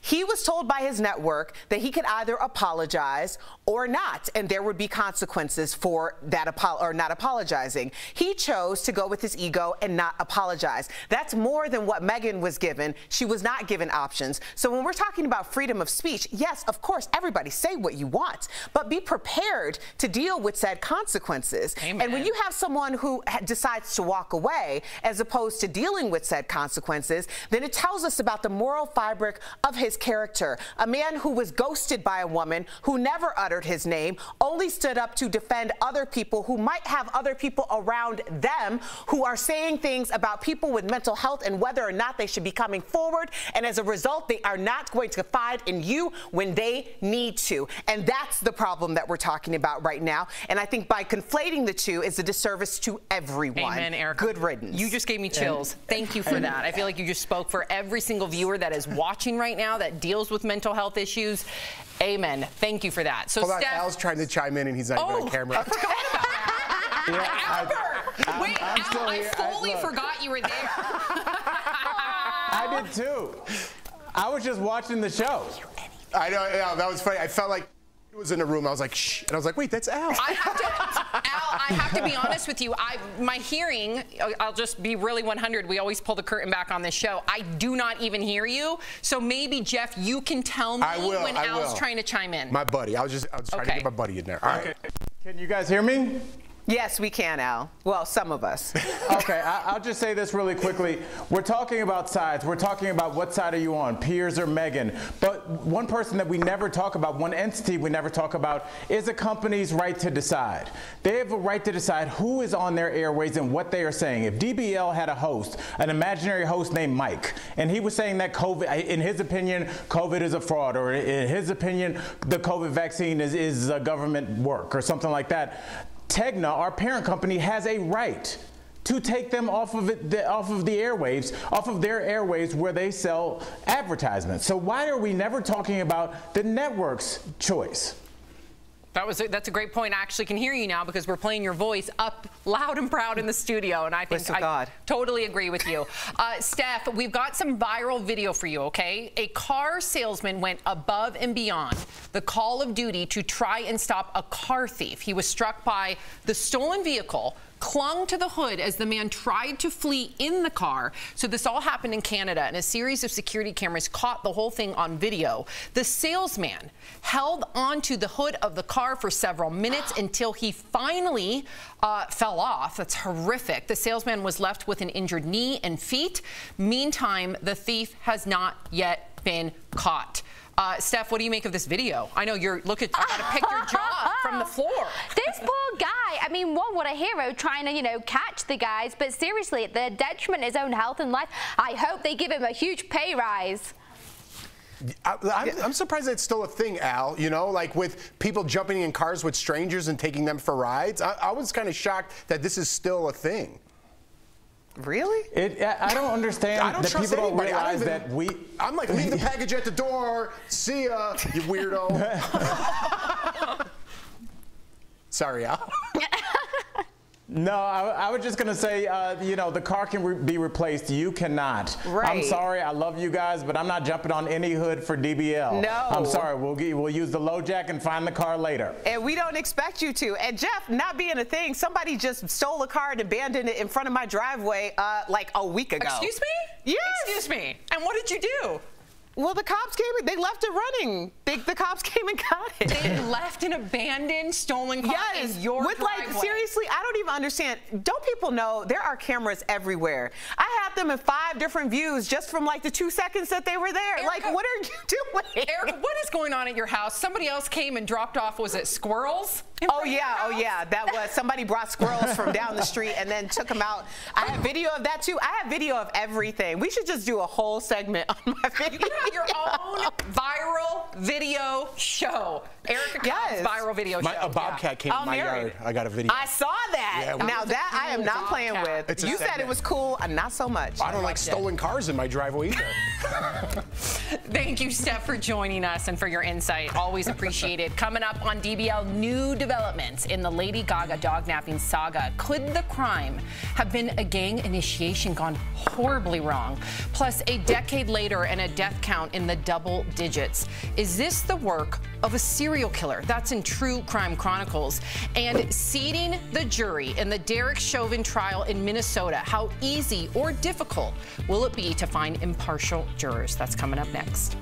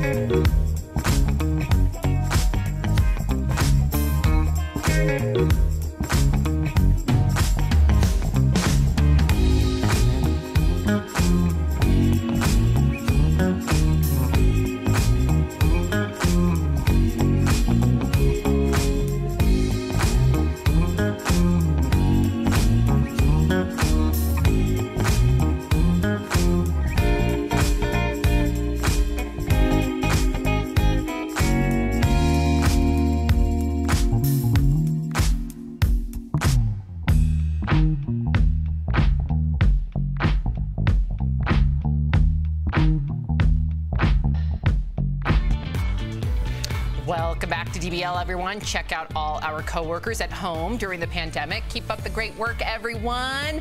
Okay, so jury selection is continuing today in the trial of Derek Chauvin. 3 jurors were selected yesterday in Minneapolis, 2 men and a woman of color. Both sides are struggling to find impartial jurors in the very high-profile case. Derek Chauvin is accused of killing George Floyd by kneeling on his neck for more than 8 minutes during a police investigation. The video of George Floyd's death caused protests worldwide, bringing attention to the Black Lives Matter movement and a call for police accountability and reform. So there is a lot riding on this trial. Do you think they'll be able to find impartial jurors? And what do you think will happen? We want to hear from you, DBL Nation. Right in.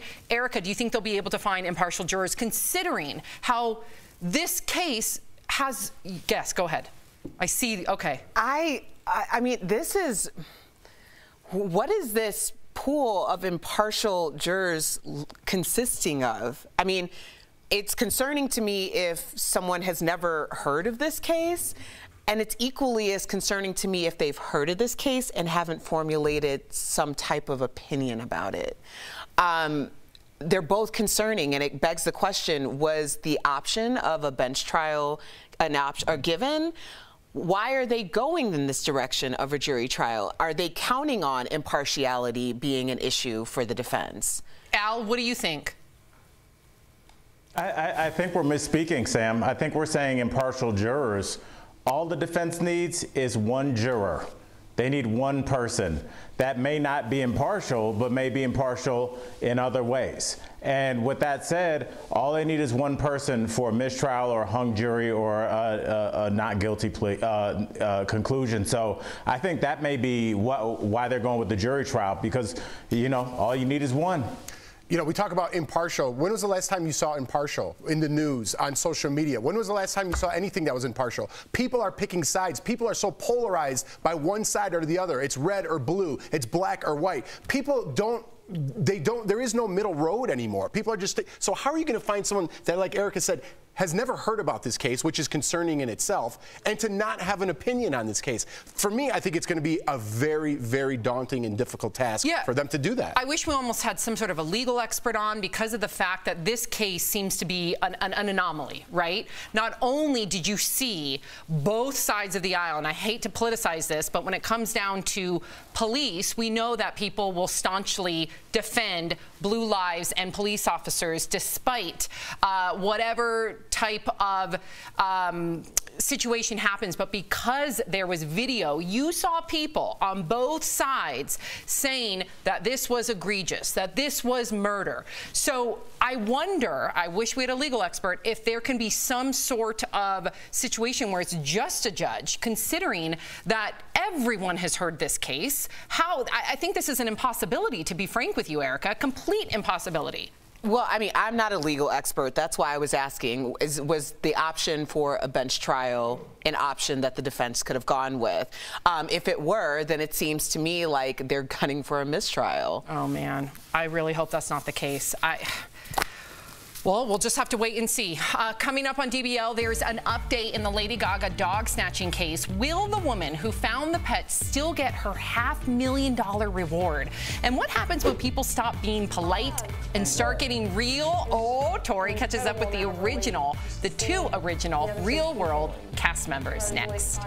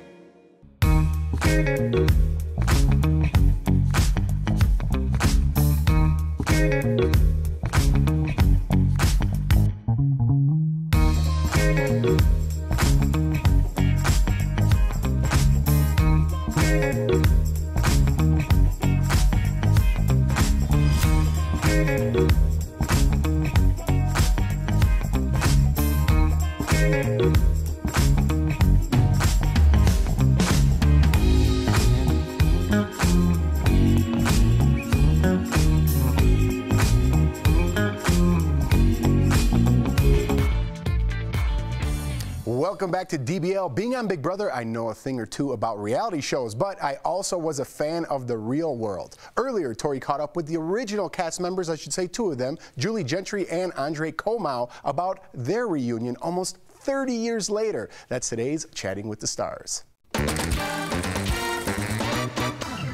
Julie and Andre, welcome to DBL. 7 strangers picked to live in a house. Sorry, I just love it. The Real World changed the course of television history and the world of reality TV. Why do you think MTV specifically picked you to be part of this amazing social experiment? Julie, you go first.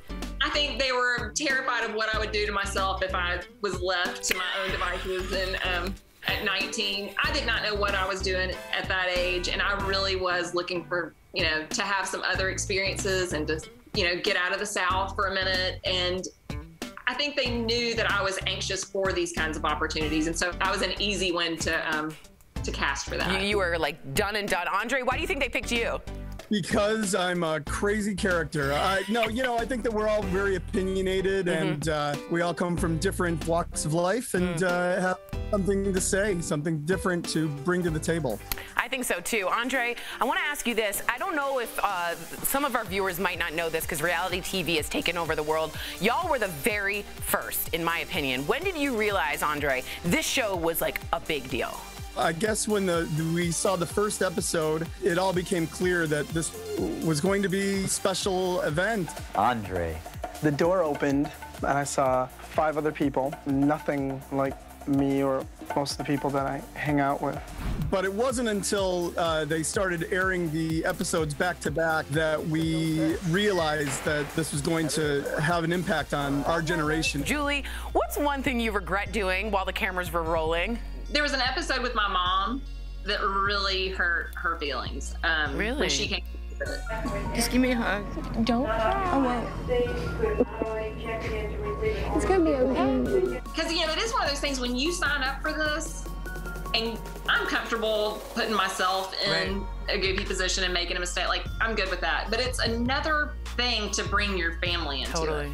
Andre, what was it like reuniting with the entire cast 30 years later? I mean, what was that Were you nervous? Super excited to see everybody. We've really kept in touch over the years, so it's because all of us have seen each other at certain times over the years, but it was the first time that we were all together since the early 90s. It's just unrealistic to think that something that we did in the past that was filmed was not going to be brought up again. Wow. It's like you guys were all a social experiment, all out on each other, and you only have that group of 7. You only have been through that story, the 7 of you. That's it in the whole wide world that can understand that experience. Is that right, Julie? Absolutely. And I think we really rely on each other a lot, you know, in that way. When we went in and did that, we had to trust each other so much. And it really did help us form a strong bond that has lasted. And I guess it gave us a certain comfort level coming back together. Yeah. That part is really special that it's hard to really explain to people. Yeah, that camaraderie, that's like very unique to you guys. Well, reality TV shows have changed, but I have to say they're all fake, they're all scripted, except for you 7. I'm so honored to talk to you. Honestly, you were the first and you really made an impact in terms of pop culture. Julie and Andre, thank you so much for joining us. But DBL Nation, you can stream The Real World Homecoming, New York on Paramount Plus. Get some popcorn and watch a real reality show. We'll be right back. Promotional consideration is brought to you.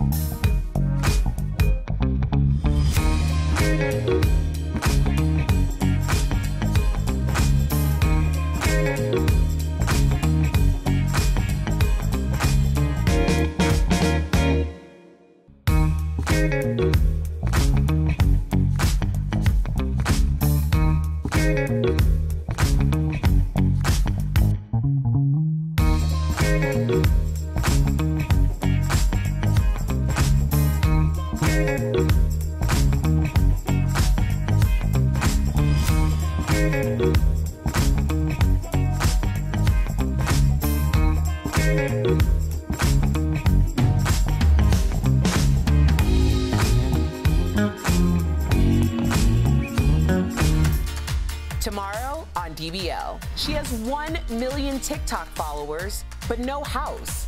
Meet Nikita Crump, homeless by choice. I said, screw this. Let me simplify my bills. So I decided to move into my car. That's tomorrow, right here on DBL. Ooh, you do not want to miss that. Erica, comments? Yeah, they're about Pierce. Pamela said Pierce cost Pierce his job, not Megan. Stop blaming her. Where Cindy says cancel culture hard at work again. Freedom of speech, and people need to be able to say what they want to say and not be judged on it. Although I do think that he was wrong. You know, it's funny with Cindy, I'm half like, yeah, we should be able to say what we want to say and not be judged. And I'm like, what are y'all talking about? Of course people are gonna, being able to speak for a living is a privilege, okay? I mean, regardless if people are going to agree with you or disagree, you get to enjoy that privilege, and there's gonna be ramifications for that. Yeah, you do have a job, like you do have a boss, you do have an infrastructure, like any other job. So you have a job till you say the wrong thing, then you don't. Right. That's what the problem is. That's a good point, but it depends what that thing is. You can't just say anything. There's repercussions. My back hurts. I don't know. I had nothing. I had nothing. I was going to say something stupid. You should have did an amen like that pastor yesterday. I'm saving that for when I say something stupid. Okay, good. If you're leaving us, you can watch the second half of the show on Facebook or YouTube, but if you're sticking around, here's what's coming up on DBL. The Lady Gaga dog snatching case just took a major turn. Why gang violence could be to blame. Plus, could police corruption have led to a string of unsolved murders? That's in True Crime Chronicles. DBL's new every day. We'll be right back.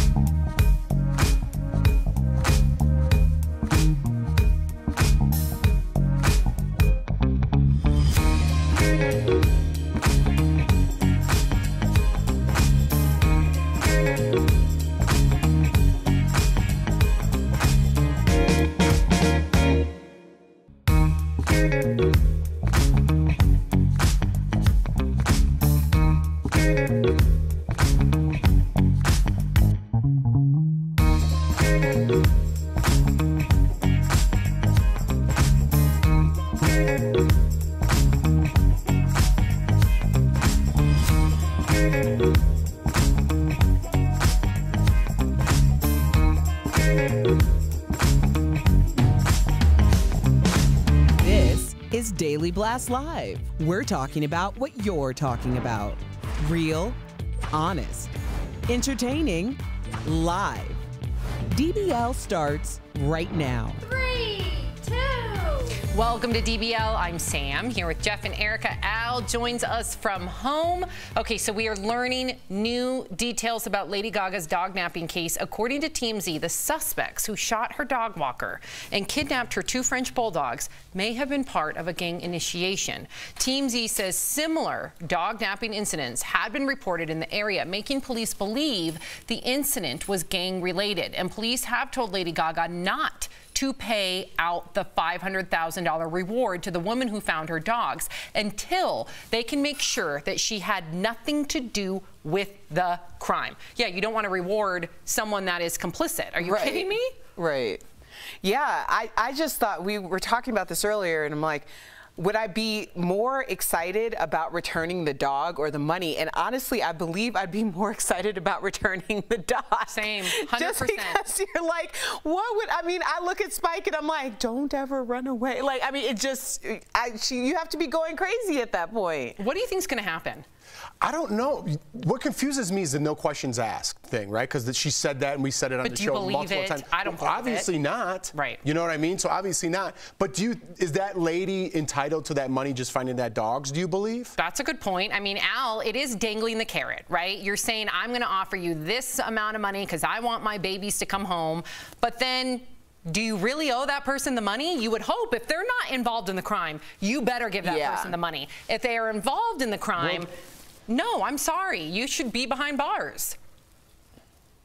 Yeah, and that's the thing, Sam. I have to think that she was probably prepared to pay out the $500,000. She definitely has it, but maybe the police were like, "Hey, hold up until we vet her," because there must have been something that made them kind of pump the brakes a little bit. Because she did return the dogs, no questions asked. Like, where's the money? I think they have some questions. I wonder if she's already given the money. Do you think But I think there's also another thing at play. They also don't want an epidemic of dog napping for ransom in the area, and that's exactly what would be happening at that point. Can you imagine? Yes. Wow. Wow, that's a good point too. Okay, so meantime, speaking of Lady Gaga, we got the first look to Lady Gaga's new movie, House of Gucci, that's currently filming in Italy. Check out Lady Gaga as Patrizia Reggiani, the ex-wife of Maurizio Gucci, who is being played by Adam Driver.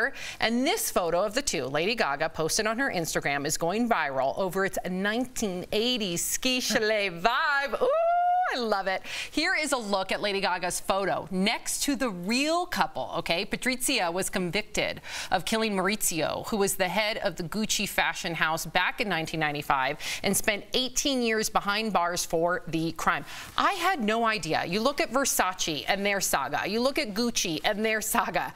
What, is there some sort of like trend here? No, until you're on Netflix, nobody knows your story. Right. Then everybody knows. I wasn't familiar with this story, right? And she's out of jail, by the way. What? She's already out. So I guess she had a hit put on her husband, okay? And that's what she was convicted for. Obviously, he was murdered, but she's out now. Unbelievable. So is this like, this is my concern. Does she become like a, did her debt to society, according to our court of law. Is she like a celebrity now that this movie's coming out? Right. Erica, do you think she's going to be glamorized? We've seen it before. Well, yeah. I mean, and then you wonder, I mean, bringing it full circle to what's been happening in the past week, like these are very high profile, high net worth people. People are out to get them, and it's a very scary situation. You want to know why the need for security, like within your own home, might be something that is up for debate. Wow. Yeah, unbelievable. Okay, so Al, Melissa McCarthy is flaunting her slimmed down figure on the April cover of In Style. Melissa looks fabulous, you guys, in this pastel dress. And check out this look in a form-fitting turquoise dress. Wow, the actress has reportedly lost between 50 and 75 pounds over the past few years. And she's not alone. Fellow comedic actress Rebel Wilson also lost more than 60 pounds during her year of health in 2020. That's what she called it. And Sherry Shepherd recently posted this pic on Instagram. She looks almost unrecognizable after her dramatic weight loss.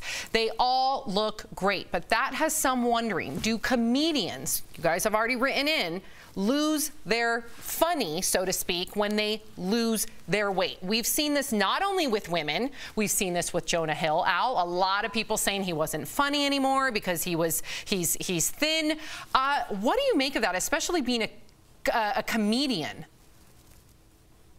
Well, Sam, honestly, this really hits close to home, and I'm sure I never told you guys this, but you know, this is something that I dealt with on a much smaller level. But I remember one time I was wearing a T-shirt on stage, and I used to work out a lot. Now I'm back to working out a lot, and somebody told me after the show that my arms were distracting, and I know that sounds like a humble brag, but it really messed me up in terms of like, kind of like I stopped working out as much because I didn't want that. I'd heard other comics say say that people don't want to have a super attractive comic on stage. And that was really a thing that I dealt with. Luckily, I'm not super attractive, but it is something that comics do deal with. And I think honestly, but it is something that a lot of comics, and especially a lot of female comics, deal with, and it comes from a place of misogyny. But even when we're talking about Jonah Hill, it comes from a place of, I want the kind of fat, jolly guy. I don't want the in-shape guy. Like, I don't understand why being in shape makes you less funny, but clearly a lot of people in the public feel differently.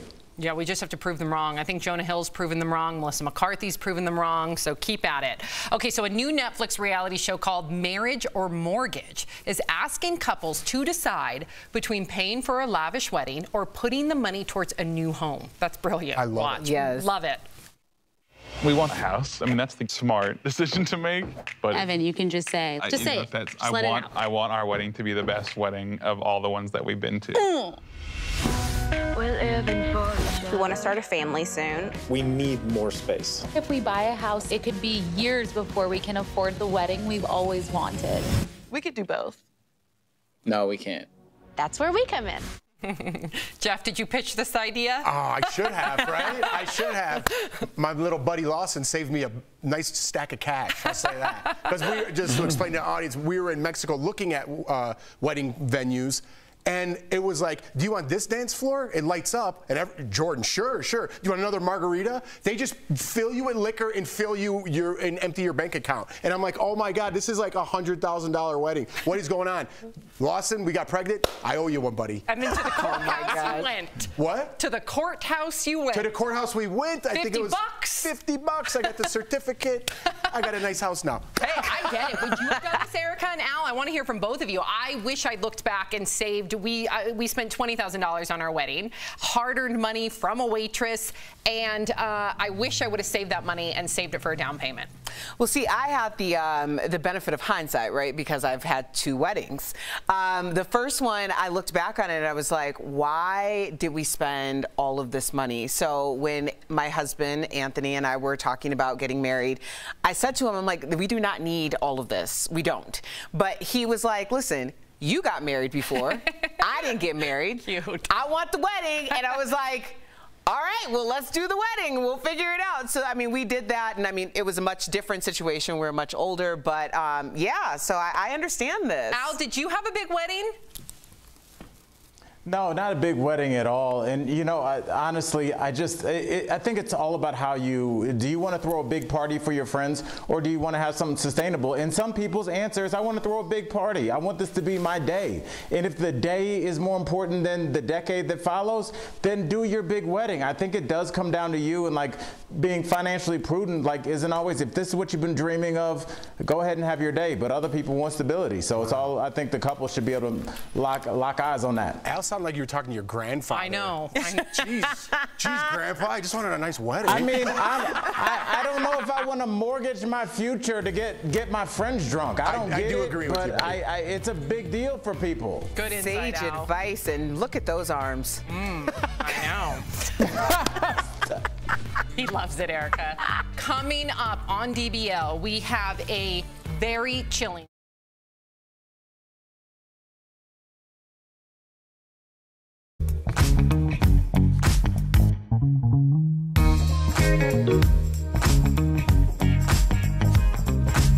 Hopefully we will all reunite soon in the studio. We'll be right back.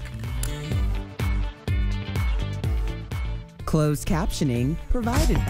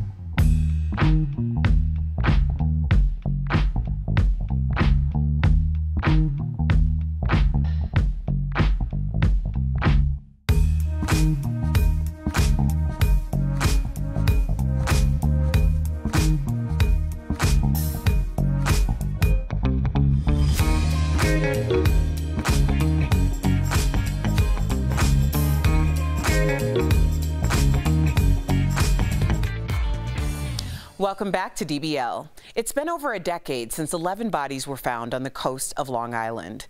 Police have never been able to crack the case, but is it because corrupt cops are involved? We have a special look into the Long Island serial killer in today's True Crime Chronicles.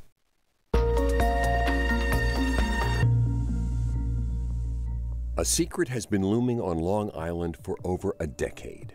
How could 11 bodies turn up in the same area just a year apart? More importantly, who is behind the crime? That's what investigative journalists Alexis Linkletter and Billy Jensen are trying to crack. He's scared. He's got a lot to say. I've known Chris since middle school. It all started in May 2010 with a young sex worker, Shannon Gilbert.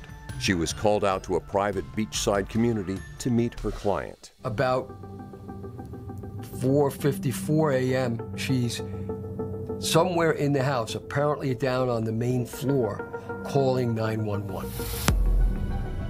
One of the things Shannon says is, "They're trying to kill me." Shannon ran out of the house, up the road, and disappeared. The fact that Shannon Gilbert was missing was a very disturbing thing to us. Police investigated and formed a massive search. And then, 7 months later, police find a woman's body off of Ocean Parkway. We all assumed that, it was Shannon Gilbert. But it wasn't. The remains were a different woman, Melissa Bartholomew. 3 days later, 3 more women were uncovered along the same beach within 500 feet of each other. I've trained with the FBI. I've trained with about profiling and serial killer investigations, and I knew we had a serial killer immediately. The victims were all sex workers, but none were Shannon. Another 3 months pass, and 2 more women were found. And then in April, 4 more victims. Without Shannon Gilbert, we would not have found his dumping ground. And finally, in December, police find Shannon's body just 200 yards from where she was last seen. That brings the death toll to 11. This should have prompted an even bigger investigation, but newly elected police chief James Burke decided to dismantle it and block the FBI from helping. He did have a questionable past, which later got leaked. A prostitute came in and was making allegations that there was a sergeant in the 1st precinct who was smoking crack, drinking, and had a prostitute as a girlfriend. Despite this alleged corruption within the sheriff's department, those accusations against James went unnoticed. But it's what Alexis and Billy did notice. We had no idea what we'd find when we came home to investigate the Long Island serial killer case. But the deeper we go, the more we hear about James Burke and his incredibly suspicious behavior. Could James Burke be connected to this case all along? Earlier, Tori and Al spoke with the hosts of this new Discovery Plus special and podcast. Take a look. We are joined by Alexis Linkletter and Billy Jensen, who've been investigating this case. Alexis, the man who took over and shut down this investigation is also someone who had a history of engaging with sex workers himself. Is this a coincidence or not? Talk to me. I don't think it is a coincidence, and I do think what our project definitely demonstrates is the hubris of this police department. And, because the people who put Burke in power were well aware of his history with sex workers. So it really is a head scratcher that he would be given this investigation into murdered sex workers. I mean, Billy, I just have to come to you for this because I can't believe what I read. You went to James Burke's home and he did not answer. How has he managed to stay out of the spotlight for this whole time? Well, he was convicted of violating a man's civil rights. He beat him up after this man stole a duffel bag from his car, which contained a whole bunch of just strange items, which we get into in both the podcast and the Discovery Plus special. He did go to jail for that, but now he's out. He's walking around. We heard stories that he's at the grocery store, that he's at the gym. We attempted to talk to him via letter, via email, via his lawyer, who kind of gave us a little bit of a veiled threat. And then we decided to knock on his door. Somebody did answer. It did sound like him, but they weren't going to open the door. Well, Alexis, your friend Christopher came to you and said he wanted to go public in the case. Is that what sparked this entire investigation? Yes. So that was about 5 years ago that Chris and I reconnected. We were friends in middle school and high school, lost touch after graduation. And about 5 years ago, when he was in jail, is when we started talking. And I offered him a platform, and it took him several years to warm up to that idea because he feared retribution so much. Yeah, and Billy, and this isn't hard to imagine, but you guys had a tough time getting people to go on the record because they were scared of possible repercussions. Why do you think people are still scared to talk about this? Because, you know, the corruption in Suffolk County is longstanding and it's systemic. And Suffolk County is trying to tell us that this was just two bad apples. This was James Burke and this was Tom Spoda.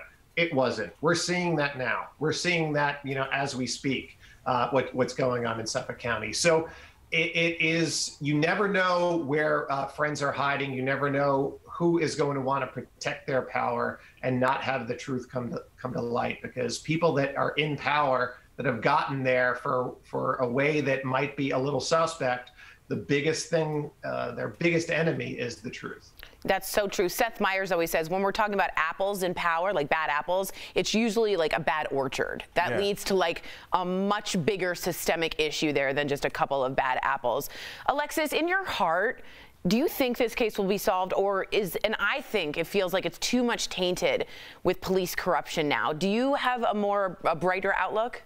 I'm hopeful. And I agree that a lot has been muddled due to the mishandling of the case and the, you know, what appears to be a deliberate derailing of the case by James Burke. I think it's going to be really hard, but I'm hopeful. And it's hard to answer because we don't know what evidence the police are working with. They have not shared that in the past regime, which was corrupt, and they're not sharing it now.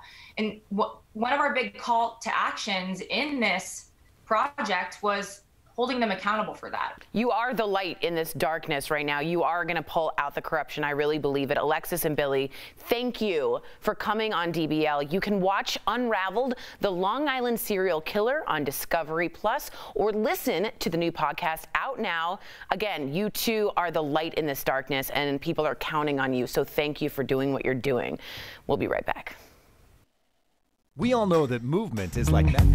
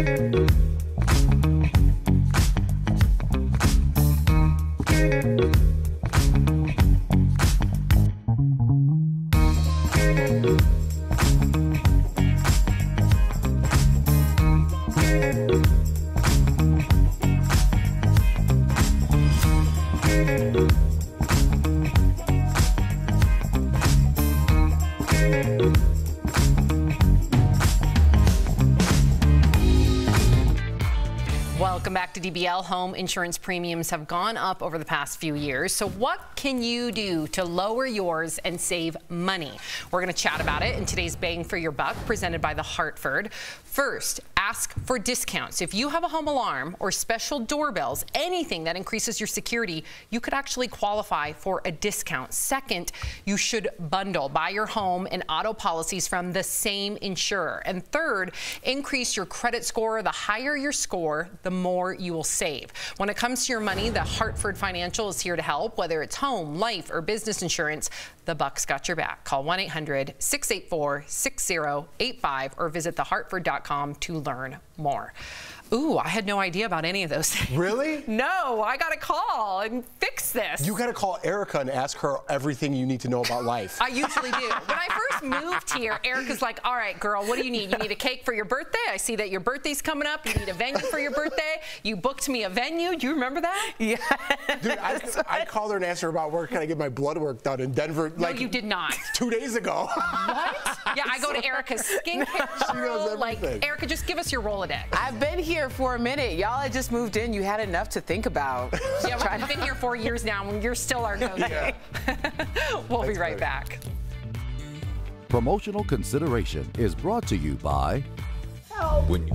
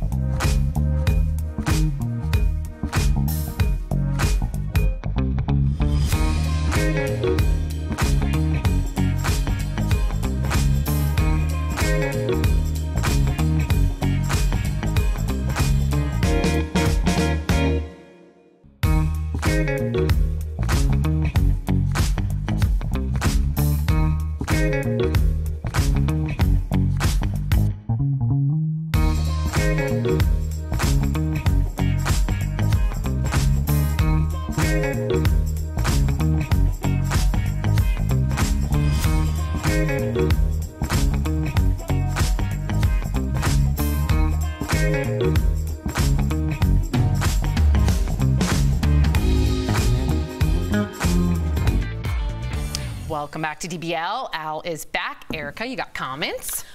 Taylor says, if the woman who found Gaga's dog wasn't in on it, she totally deserves the $500,000. I agree.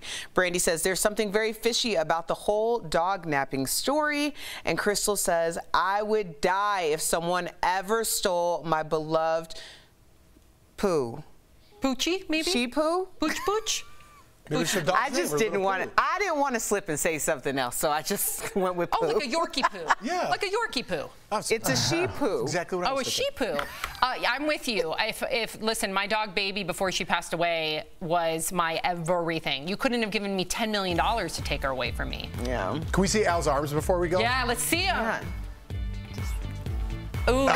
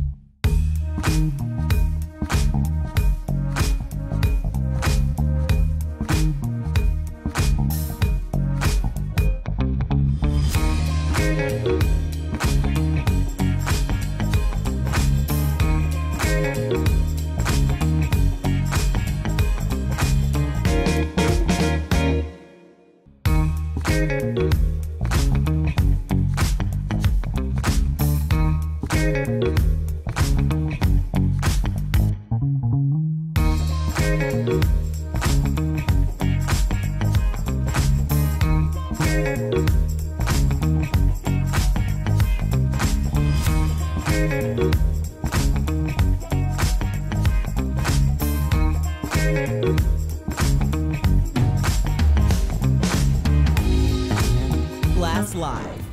The fallout over Meghan and Harry's interview isn't over yet.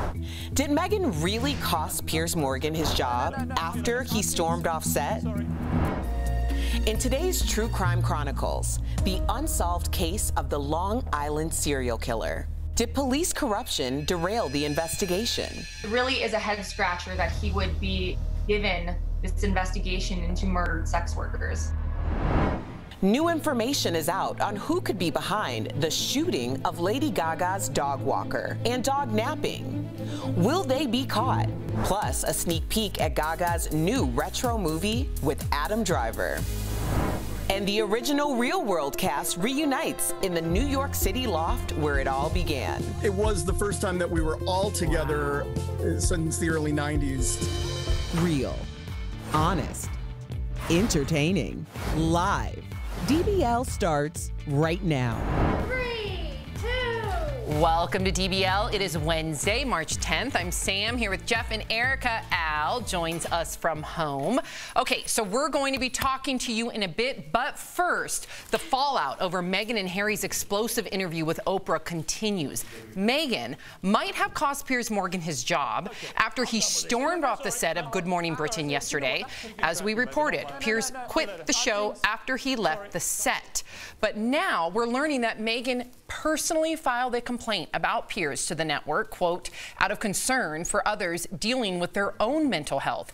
Piers defended himself, tweeting on Monday, I said I didn't believe Meghan Markle. I've had time to reflect on this opinion, and I still don't. If you did, okay. Freedom of speech is a hill I'm happy to die on. I'm off to spend more time with my opinions. So several stars are defending him and his right to voice his opinions, including Sharon Osbourne, who tweeted, quote, "Piers, I am with you. I stand by you. People forget that you're paid for your opinion and that you're just speaking your truth." Others included CNN's Jack Tapper and Megyn Kelly, who are also defending Piers. So to help put this all into perspective, we've got our very own royal expert, Stephanie Jones, here. So Steph, hey girl, what is your take on all of this, especially when it comes to free speech, opinions, Piers Morgan quitting? Okay, we've got a lot to unravel here. First of all, we'll talk about free speech. So we don't have the First Amendment in the UK. That doesn't mean that you can't give your own opinion, nor does it mean that Piers shouldn't give his. I think this is a matter of respect, empathy, and just pure common sense. He doesn't have to agree with her. He doesn't also have to believe her. But I think there's a certain amount of decorum that was lacking in this situation. And to be honest, he was downright rude. In regards to him quitting, I think he did it to himself. He got a tiny dose for 24 hours of his own medicine. He was shaming Megyn for leaving a toxic environment that she felt she could no longer be a part of, saying that he didn't believe it and she was pathetic. However, when he was called out for things that happened to him, he was very quick to get up and leave within seconds, wasn't he? So it's pot calling the kettle black, in my opinion. Do you guys agree with Stephanie? Jeff, do you agree with Stephanie? Yeah, yes, in this sense, I absolutely do. But I want to take it kind of out of context a little bit, because what he said, I disagree with completely. I'm all for mental health and mental awareness in suicide. I've talked about that a lot on this show. But I'm with Piers in the sense that he could say whatever he wants, right? He went about it the absolute wrong way. I don't like how we take sides, or this side stuck up for him, or this side stuck up for him. We're too into sides in this country. We need someone to sit down with Piers. He shouldn't have walked off, first of all. I agree with that, Steph. And he should have sat down and been like, I didn't mean to attack her mental health. What I'm trying to say is I don't agree with what she did to the royal family, and have a conversation about it and move on from there. What he did and then walked off and then didn't defend himself when he kind of invented that brand, so to speak, is baffling to me. Well, I don't know if he invented it, but he has certainly benefited from it. Yes, and I do want to just keep this in mind, not to conflate these issues, because what we're talking about are two very different things. Meghan Markle was silenced. We all understand that based on the interview and her account of what happened to her. Piers Morgan was not silenced, and he canceled himself, to be quite honest, because at the end of the day, what was given to him that wasn't given to Meghan was options.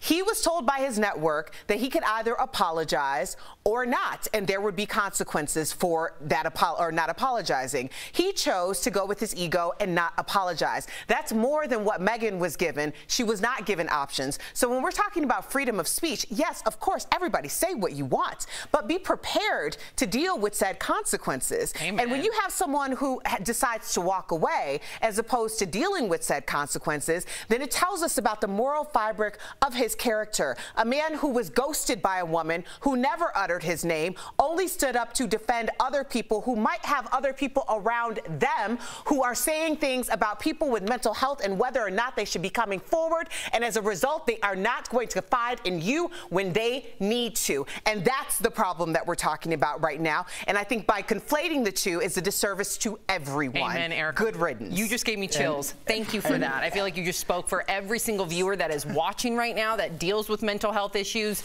Amen. Thank you for that. So, hold on, Steph, Al's trying to chime in and he's not even on camera. I forgot about that. Wait, Al, I fully forgot you were there.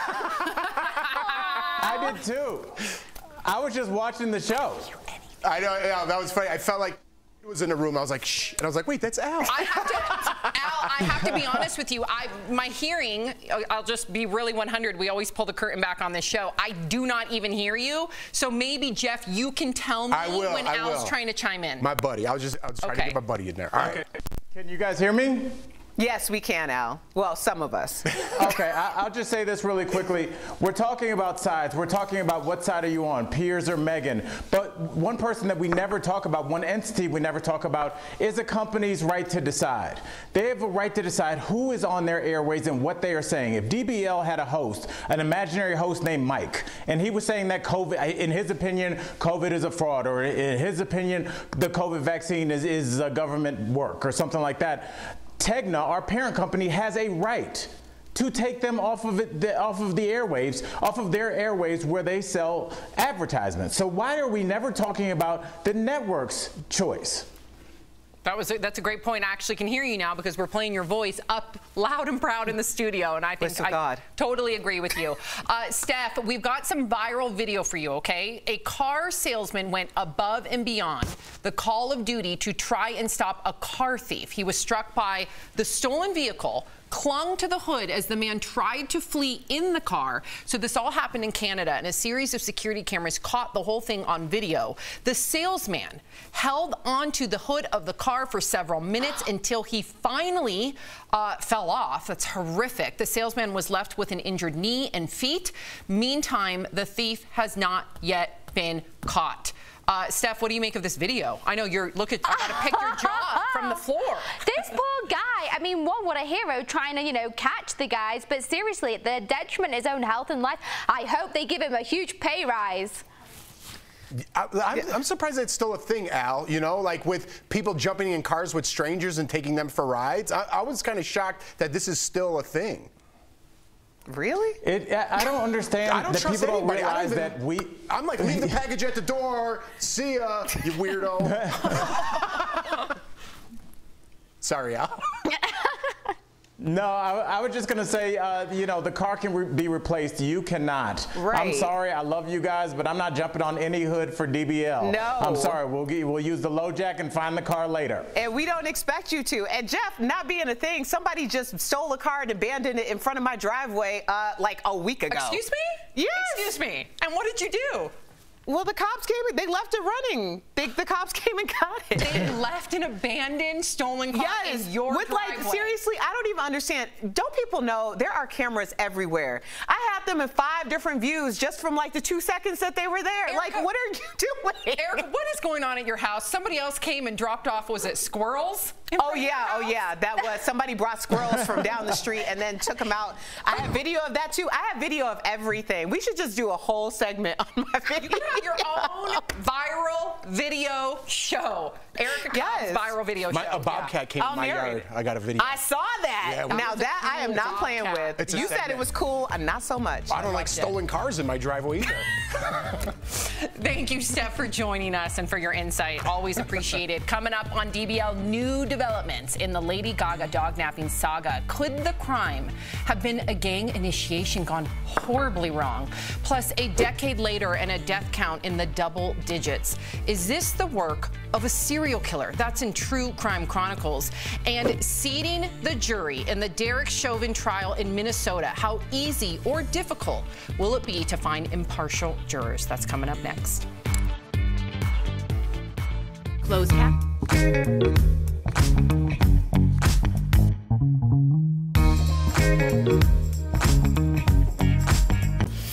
Drive-thrus have been booming during the pandemic, and restaurants are betting that will continue. Now they're using technology to predict what you'll order. Let's connect the dots. When the pandemic hit and restaurants faced restrictions, more places started upping their drive-thru game. That means Starbucks had workers walking car lines taking orders.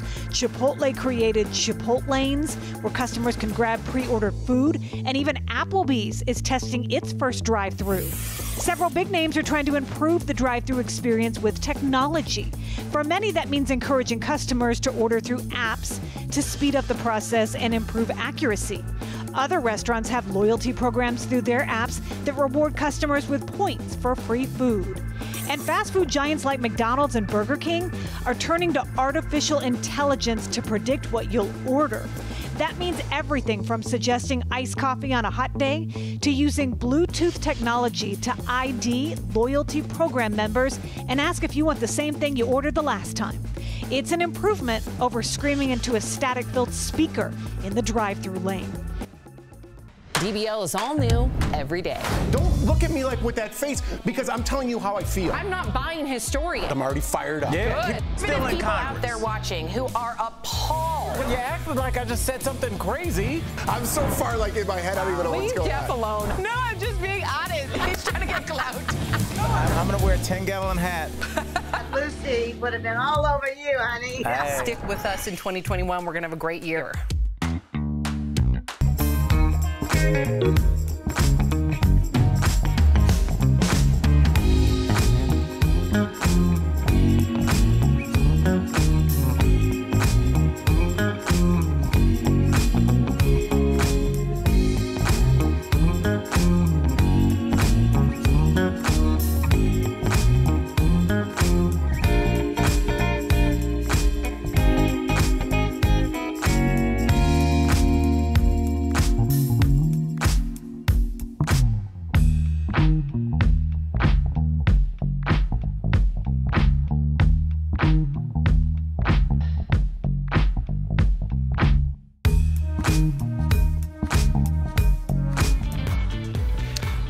back to DBL, everyone. Check out all our coworkers at home during the pandemic. Keep up the great work, everyone.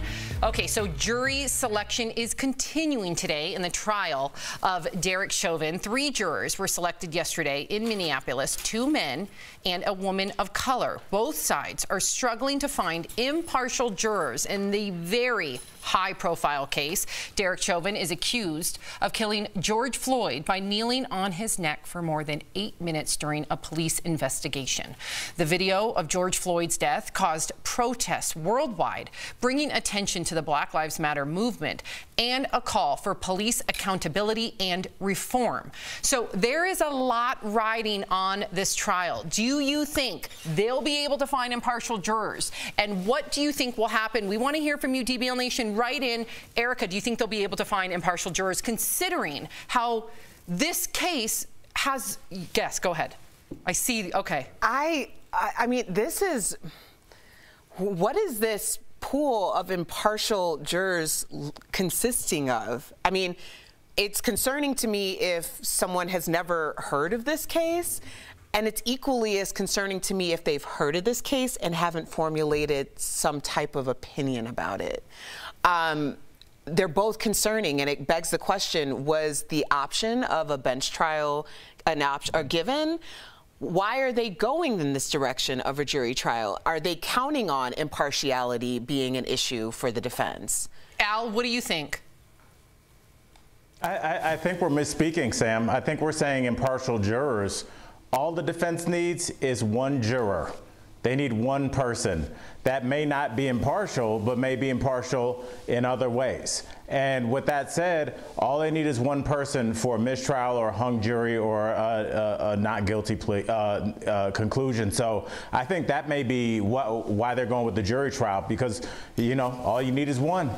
You know, we talk about impartial. When was the last time you saw impartial in the news, on social media? When was the last time you saw anything that was impartial? People are picking sides. People are so polarized by one side or the other. It's red or blue. It's black or white. People there is no middle road anymore. People are just, so how are you going to find someone that, like Erica said, has never heard about this case, which is concerning in itself, and to not have an opinion on this case? For me, I think it's going to be a very, very daunting and difficult task for them to do that. I wish we almost had some sort of a legal expert on, because of the fact that this case seems to be an anomaly, right? Not only did you see both sides of the aisle, and I hate to politicize this, but when it comes down to police, we know that people will staunchly defend blue lives and police officers despite whatever type of situation happens. But because there was video, you saw people on both sides saying that this was egregious, that this was murder.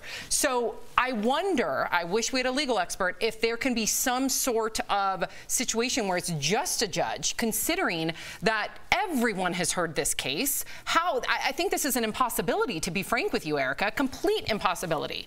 Well, I mean, I'm not a legal expert. That's why I was asking, was the option for a bench trial an option that the defense could have gone with?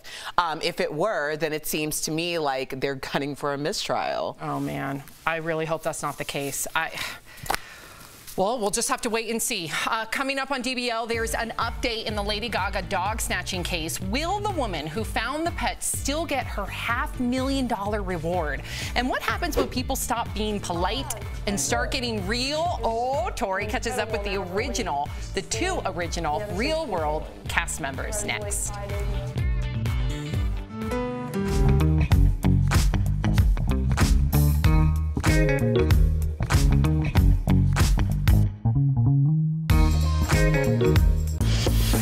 The hunt for the coronavirus vaccine has led some to try an unusual tactic, searching for leftover vaccine doses. So how are they finding them? Let's connect the dots. Leftover vaccines happen when a provider thaws out doses and must use them within hours or have to throw them away. They can be left with extras because people simply don't show up for appointments or bad weather forces sites to shut down. That has led to lucky people who just happen to be on hand getting their coronavirus vaccine. This phenomenon has led to the creation of vaccine hunters, people on social media trading info on where and when leftover doses might be handed out. Vaccine hunter Facebook groups have tens of thousands of members, all sharing tips. Sometimes it's as simple as showing up to a vaccination site at the end of the day to see if you can be only one of the lucky few who scores a vaccine. A New York-based startup is trying to use tech to hook people up with extra doses. The company, called Dr. B, matches providers with leftover vaccines with a wait list of people who want them.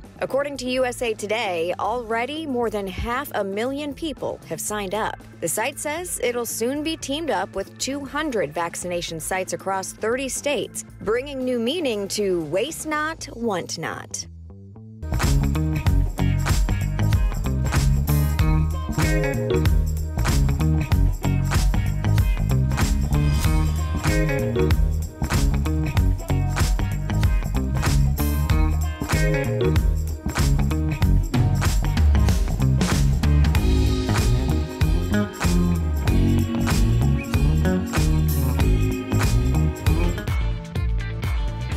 Welcome back to DBL. Being on Big Brother, I know a thing or two about reality shows, but I also was a fan of the real world. Earlier, Tori caught up with the original cast members, I should say two of them, Julie Gentry and Andre Comau, about their reunion almost 30 years later. That's today's Chatting with the Stars. Julie and Andre, welcome to DBL. 7 strangers picked to live in a house. Sorry, I just love it. The real world changed the course of television history and the world of reality TV. Why do you think MTV specifically picked you to be part of this amazing social experiment? Julie, you go first. I think they were terrified of what I would do to myself if I was left to my own devices. And at 19, I did not know what I was doing at that age, and I really was looking for, to have some other experiences and to, get out of the South for a minute. And I think they knew that I was anxious for these kinds of opportunities, and so I was an easy one to cast for that. You were like done and done. Andre, why do you think they picked you?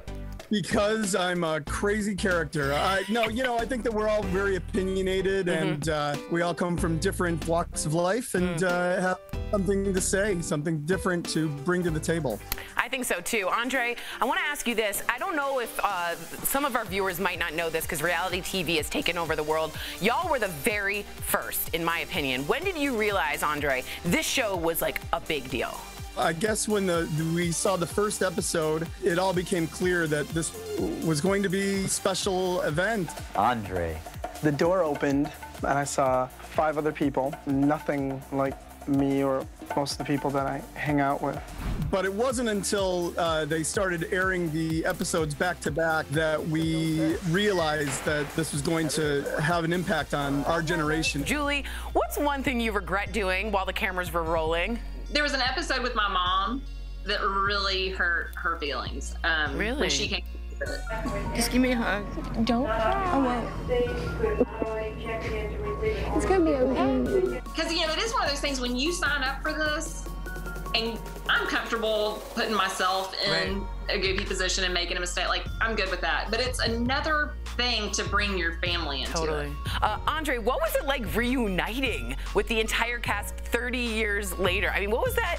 Were you nervous? Super excited to see everybody. We've really kept in touch over the years, so it's because all of us have seen each other at certain times over the years, but it was the first time that we were all together since the early 90s. It's just unrealistic to think that something that we did in the past that was filmed was not going to be brought up again. Wow. It's like you guys were all a social experiment, all out on each other, and you only have that group of 7. You only have been through that story, the 7 of you. That's it in the whole wide world that can understand that experience. Is that right, Julie? Absolutely. And I think we really rely on each other a lot. you know, in that way. When we went in and did that, we had to trust each other so much. And it really did help us form a strong bond that has lasted. And I guess it gave us a certain comfort level coming back together. Yeah. That part is really special that it's hard to really explain to people. Yeah, that camaraderie, that's like very unique to you guys. Well, reality TV shows have changed, but I have to say they're all fake, they're all scripted, except for you 7. I'm so honored to talk to you. Honestly, you were the first and you really made an impact in terms of pop culture. Julie and Andre, thank you so much for joining us. But DBL Nation, you can stream The Real World Homecoming, New York on Paramount Plus. Get some popcorn and watch a real reality show. We'll be right back. Promotional consideration.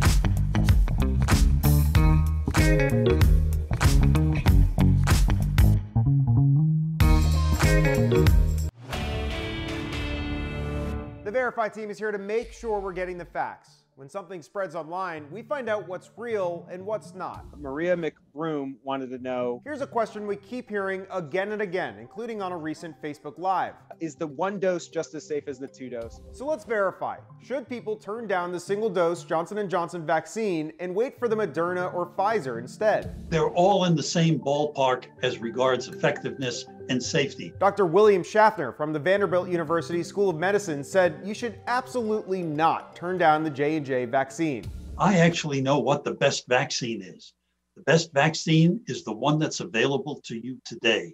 Roll up your sleeve and get it. So let's look at the data from the FDA. By now, many of us have heard that the J&J shot had a 66% efficacy rate worldwide. That compares with a 95% for Pfizer and Moderna vaccines. But we have to remember that that's just for preventing moderate to severe cases. The numbers are way better when we start talking about more serious consequences. The trials showed that the Johnson & Johnson vaccine was 85% effective in preventing the most severe disease and 100% effective at stopping hospitalizations and death. Here's Dr. Namanje Bumpus from Johns Hopkins Medicine. These are the things to really think about and not to get caught up in comparing these numbers. These vaccines are all safe and effective. Our experts also say it's not apples to apples comparing the vaccines. Remember, the Johnson & Johnson trial was done when there were these new variants spreading. So we can verify that false. Our experts all say that you should not pass on the Johnson & Johnson vaccine. With your Verify, I'm Evan Kozloff.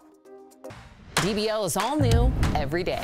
Don't look at me like with that face, because I'm telling you how I feel. I'm not buying his story. I'm already fired up. Yeah. Still in people Congress. out there watching who are appalled. Well, you acted like I just said something crazy. I'm so far like in my head, I don't even know what's going Jeff on. alone. No, I'm just being honest. He's trying to get clout. I'm going to wear a 10-gallon hat. Lucy would have been all over you, honey. Hey. Stick with us in 2021. We're going to have a great year.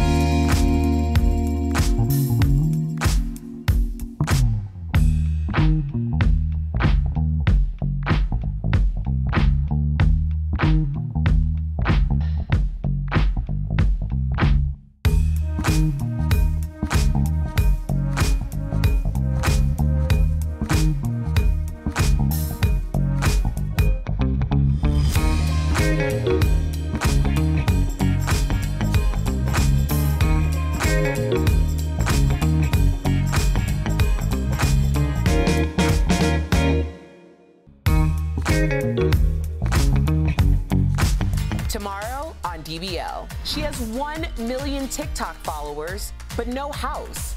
Meet Nikita Crump, homeless by choice. I said, screw this. Let me simplify my bills. So I decided to move into my car. That's tomorrow, right here on DBL. Ooh, you do not want to miss that. Erica comments. Yeah, they're about Pierce. Pamela said Pierce cost Pierce his job, not Megan. Stop blaming her. Where Cindy says cancel culture hard at work again. Freedom of speech, and people need to be able to say what they want to say and not be judged on it. Although I do think that he was wrong.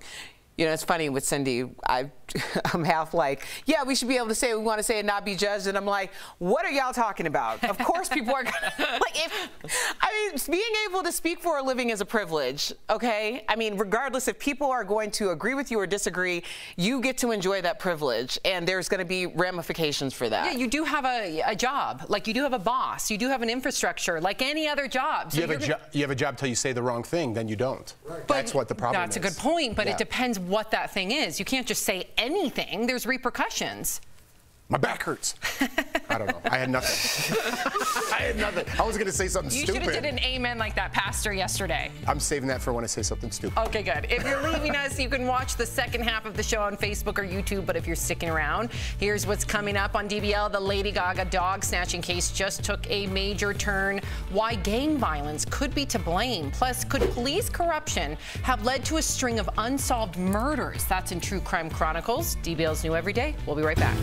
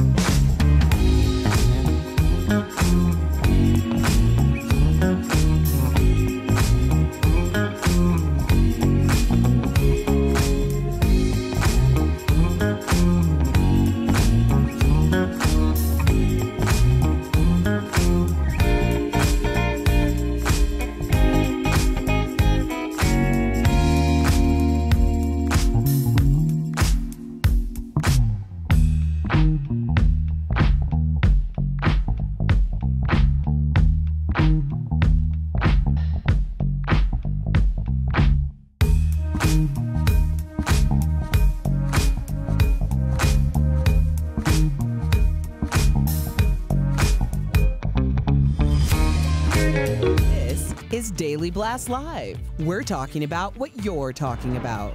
Real, honest, entertaining, live. DBL starts right now. 3, 2. Welcome to DBL. I'm Sam, here with Jeff and Erica. Al joins us from home. Okay, so we are learning new details about Lady Gaga's dog napping case. According to TMZ, the suspects who shot her dog walker and kidnapped her 2 French bulldogs may have been part of a gang initiation. TMZ says similar dog napping incidents had been reported in the area, making police believe the incident was gang related. And police have told Lady Gaga not to pay out the $500,000 reward to the woman who found her dogs until they can make sure that she had nothing to do with the crime. Yeah, you don't want to reward someone that is complicit. Are you kidding me? Right. Yeah, I just thought, we were talking about this earlier, and I'm like, would I be more excited about returning the dog or the money? And honestly, I believe I'd be more excited about returning the dog. Same, 100%. Just because you're like, what would, I mean, I look at Spike and I'm like, don't ever run away. Like, I mean, it just, you have to be going crazy at that point. What do you think's going to happen? I don't know. What confuses me is the no questions asked thing, right? Because she said that and we said it on the show multiple times. I don't believe obviously not. Right. You know what I mean? So obviously not. But is that lady entitled to that money just finding that dogs, do you believe? That's a good point. I mean, Al, it is dangling the carrot, right? You're saying, I'm going to offer you this amount of money because I want my babies to come home. But then, do you really owe that person the money? You would hope if they're not involved in the crime, you better give that person the money. If they are involved in the crime, no, I'm sorry. You should be behind bars. Yeah, and that's the thing, Sam. I have to think that she was probably prepared to pay out the $500,000. She definitely has it, but maybe the police were like, hey, hold up until we vet her, because there must have been something that made them kind of pump the brakes a little bit, because she did return the dogs, no questions asked, like, where's the money? I think they have some questions. I wonder if she's already given the money. Do you think But I think there's also another thing at play. They also don't want an epidemic of dog napping for ransom in the area, and that's exactly what would be happening at that point. Can you imagine? Yes. Wow, that's a good point too. Okay, so meantime, speaking of Lady Gaga, we got the first look to Lady Gaga's new movie, House of Gucci, that's currently filming in Italy. Check out Lady Gaga as Patrizia Reggiani, the ex-wife of Maurizio Gucci, who is being played by Adam Driver. And this photo of the two, Lady Gaga, posted on her Instagram, is going viral over its 1980s ski chalet vibe. Ooh, I love it. Here is a look at Lady Gaga's photo next to the real couple, okay? Patrizia was convicted of killing Maurizio, who was the head of the Gucci fashion house back in 1995 and spent 18 years behind bars for the crime. I had no idea. You look at Versace and their saga. You look at Gucci and their saga. What, is there some sort of like trend here?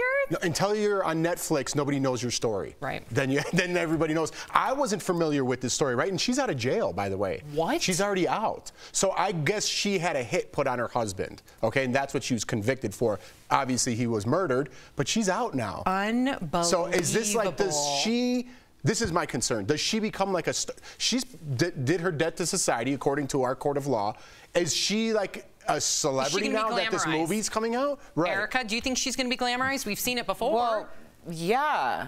I mean, and then you wonder, I mean, bringing it full circle to what's been happening in the past week, like these are very high profile, high net worth people. People are out to get them, and it's a very scary situation. You want to know why the need for security, like within your own home, might be something that is up for debate. Wow. Yeah, unbelievable. Okay, so Al, Melissa McCarthy is flaunting her slimmed down figure on the April cover of InStyle. Melissa looks fabulous, you guys, in this pastel dress, and check out this look in a form-fitting turquoise dress. Wow, the actress has reportedly lost between 50 and 75 pounds over the past few years, and she's not alone. Fellow comedic actress Rebel Wilson also lost more than 60 pounds during her year of health in 2020. That's what she called it. And Sherry Shepherd recently posted this pic on Instagram. She looks almost unrecognizable after her dramatic weight loss. They all look great, but that has some wondering, do comedians, you guys have already written in, lose their funny, so to speak, when they lose their weight? We've seen this not only with women, we've seen this with Jonah Hill. Al, a lot of people saying he wasn't funny anymore because he's thin. What do you make of that, especially being a comedian? Well, Sam, honestly, this really hits close to home, and I'm sure I never told you guys this, but you know, this is something that I dealt with on a much smaller level. But I remember one time I was wearing a T-shirt on stage, and I used to work out a lot. Now I'm back to working out a lot, and somebody told me after the show that my arms were distracting. And I know that sounds like a humble brag, but it really messed me up in terms of like, kind of like I stopped working out as much because I didn't want that. I'd heard other comics say that people don't want to have a super attractive comic on stage, and that was really a thing that I dealt with. Luckily, I'm not super attractive, but it is something that comics do deal with, and I think honestly, but it is something that a lot of comics, and especially a lot of female comics, deal with, and it comes from a place of misogyny. But even when we're talking about Jonah Hill, it comes from a place of, I want the kind of fat, jolly guy. I don't want the in shape guy. Like I don't understand why being in shape makes you less funny, but clearly a lot of people in the public feel differently. Yeah, we just have to prove them wrong. I think Jonah Hill's proven them wrong. Melissa McCarthy's proven them wrong. So keep at it. Okay, so a new Netflix reality show called Marriage or Mortgage is asking couples to decide between paying for a lavish wedding or putting the money towards a new home. That's brilliant. I love it. Yes. Love it. We want a house. I mean, that's the smart decision to make. But Evan, you can just say, say it. I want our wedding to be the best wedding of all the ones that we've been to. We want to start a family soon. We need more space. If we buy a house, it could be years before we can afford the wedding we've always wanted.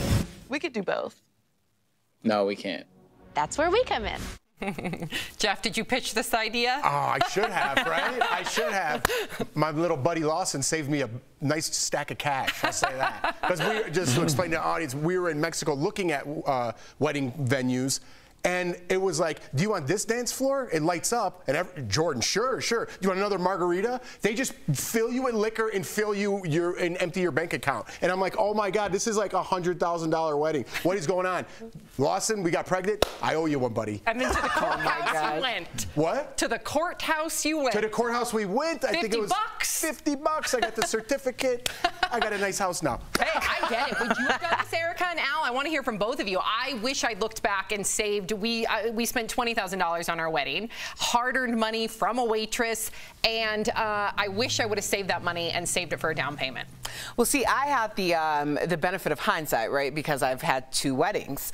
The first one, I looked back on it and I was like, why did we spend all of this money? So when my husband, Anthony, and I were talking about getting married, I said to him, I'm like, we do not need all of this. We don't. But he was like, listen, you got married before. I didn't get married. Cute. I want the wedding. And I was like, all right, well, let's do the wedding. We'll figure it out. So, I mean, we did that. And, I mean, it was a much different situation. We were much older. But, yeah, so I understand this. Al, did you have a big wedding?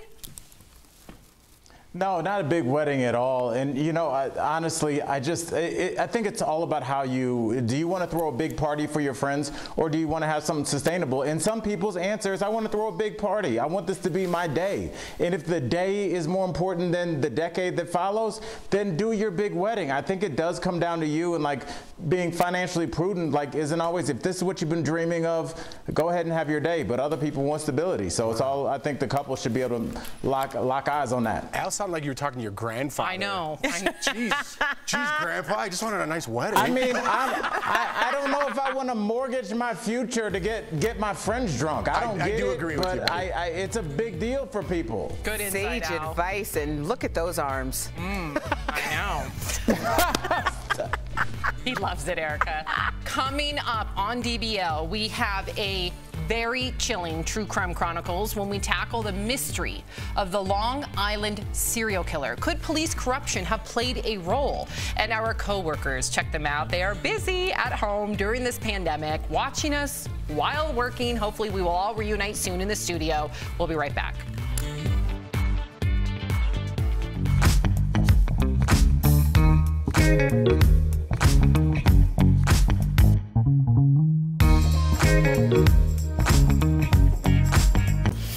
Drive-thrus have been booming during the pandemic, and restaurants are betting that will continue. Now they're using technology to predict what you'll order. Let's connect the dots. When the pandemic hit and restaurants faced restrictions, more places started upping their drive-thru game. That means Starbucks had workers walking car lines taking orders. Chipotle created Chipotlanes, where customers can grab pre-ordered food. And even Applebee's is testing its first drive-thru. Several big names are trying to improve the drive-thru experience with technology. For many, that means encouraging customers to order through apps to speed up the process and improve accuracy. Other restaurants have loyalty programs through their apps that reward customers with points for free food. And fast food giants like McDonald's and Burger King are turning to artificial intelligence to predict what you'll order. That means everything from suggesting iced coffee on a hot day to using Bluetooth technology to ID loyalty program members and ask if you want the same thing you ordered the last time. It's an improvement over screaming into a static-filled speaker in the drive-thru lane. DBL is all new every day. Don't look at me like with that face, because I'm telling you how I feel. I'm not buying his story. I'm already fired up. Yeah. Good. Still in people out there watching who are appalled. You acted like I just said something crazy. I'm so far like in my head, I don't even know what's going on. Leave Jeff alone. No, I'm just being honest. He's trying to get clout. I'm gonna wear a 10-gallon hat. Lucy would have been all over you, honey. Hey. Stick with us in 2021. We're gonna have a great year.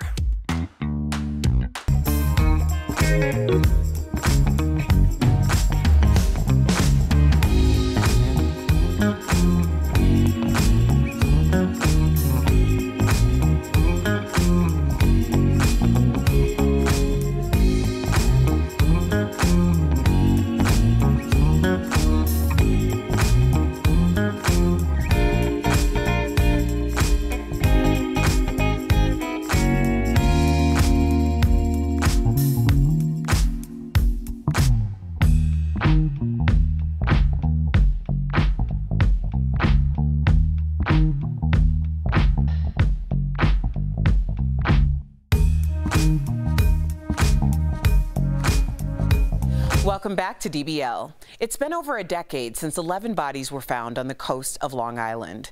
Police have never been able to crack the case, but is it because corrupt cops are involved? We have a special look into the Long Island serial killer in today's True Crime Chronicles.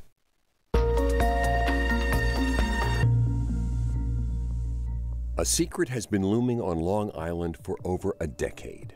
How could 11 bodies turn up in the same area just a year apart? More importantly, who is behind the crime? That's what investigative journalists Alexis Linkletter and Billy Jensen are trying to crack. He's scared. He's got a lot to say. I've known Chris since middle school. It all started in May 2010 with a young sex worker, Shannon Gilbert. She was called out to a private beachside community to meet her client. About 4:54 a.m., she's somewhere in the house, apparently down on the main floor, calling 911. One of the things Shannon says is, "They're trying to kill me."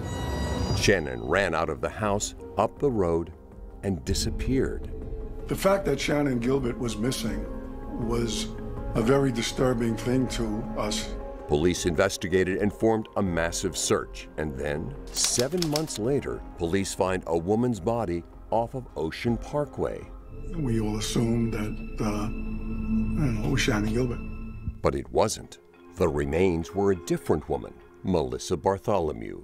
3 days later, 3 more women were uncovered along the same beach within 500 feet of each other. I've trained with the FBI. I've trained with about profiling and serial killer investigations. And I knew we had a serial killer immediately. The victims were all sex workers, but none were Shannon. Another 3 months pass, and 2 more women were found. And then in April, 4 more victims. Without Shannon Gilbert, we would not have found his dumping ground. And finally, in December, police find Shannon's body just 200 yards from where she was last seen. That brings the death toll to 11. This should have prompted an even bigger investigation, but newly elected police chief James Burke decided to dismantle it and block the FBI from helping. He did have a questionable past, which later got leaked. A prostitute came in and was making allegations that there was a sergeant in the 1st precinct who was smoking crack, drinking, and had a prostitute as a girlfriend. Despite this alleged corruption within the sheriff's department, those accusations against James went unnoticed. But it's what Alexis and Billy did notice. We had no idea what we'd find when we came home to investigate the Long Island serial killer case. But the deeper we go, the more we hear about James Burke and his incredibly suspicious behavior. Could James Burke be connected to this case all along? Earlier, Tori and Al spoke with the host of this new Discovery Plus special and podcast. Take a look. We are joined by Alexis Linkletter and Billy Jensen, who've been investigating this case. Alexis, the man who took over and shut down this investigation is also someone who had a history of engaging with sex workers himself. Is this a coincidence or not? Talk to me. I don't think it is a coincidence. And I do think what our project definitely demonstrates is the hubris of this police department. And, because the people who put Burke in power were well aware of his history with sex workers. So it really is a head scratcher that he would be given this investigation into murdered sex workers. I mean, Billy, I just have to come to you for this because I can't believe what I read. You went to James Burke's home and he did not answer. How has he managed to stay out of the spotlight for this whole time? Well, he was convicted of violating a man's civil rights. He beat him up after this man stole a duffel bag from his car, which contained a whole bunch of just strange items, which we get into in both the podcast and the Discovery Plus special. He did go to jail for that, but now he's out. He's walking around. We heard stories that he's at the grocery store, that he's at the gym. We attempted to talk to him via letter, via email, via his lawyer, who kind of gave us a little bit of a veiled threat. And then we decided to knock on his door. And somebody did answer. It did sound like him, but they weren't going to open the door. Well, Alexis, your friend Christopher came to you and said he wanted to go public in the case. Is that what sparked this entire investigation? Yes. So that was about 5 years ago that Chris and I reconnected. We were friends in middle school and high school, lost touch after graduation. And about 5 years ago, when he was in jail, is when we started talking. And I offered him a platform, and it took him several years to warm up to that idea because he feared retribution so much. Yeah, and Billy, and this isn't hard to imagine, but you guys had a tough time getting people to go on the record because they were scared of possible repercussions. Why do you think people are still scared to talk about this? Because, the corruption in Suffolk County is longstanding and it's systemic. And Suffolk County is trying to tell us that this was just two bad apples. This was James Burke and this was Tom Spoda. It wasn't. We're seeing that now. We're seeing that, as we speak, what's going on in Suffolk County. So it is, you never know where friends are hiding. You never know who is going to want to protect their power and not have the truth come to light, because people that are in power that have gotten there for a way that might be a little suspect, the biggest thing, their biggest enemy is the truth. That's so true. Seth Meyers always says when we're talking about apples in power, like bad apples, it's usually like a bad orchard. That leads to like a much bigger systemic issue there than just a couple of bad apples. Alexis, in your heart, do you think this case will be solved, or and I think it feels like it's too much tainted with police corruption now. Do you have a brighter outlook? I'm hopeful. And I agree that a lot has been muddled due to the mishandling of the case and what appears to be a deliberate derailing of the case by James Burke. I think it's going to be really hard, but I'm hopeful. And it's hard to answer because we don't know what evidence the police are working with. They have not shared that in the past regime, which was corrupt, and they're not sharing it now. And one of our big call to actions in this project was holding them accountable for that. You are the light in this darkness right now. You are going to pull out the corruption. I really believe it. Alexis and Billy, thank you for coming on DBL. You can watch Unraveled, the Long Island serial killer on Discovery Plus, or listen to the new podcast out now. Again, you two are the light in this darkness, and people are counting on you. So thank you for doing what you're doing. We'll be right back. We all know that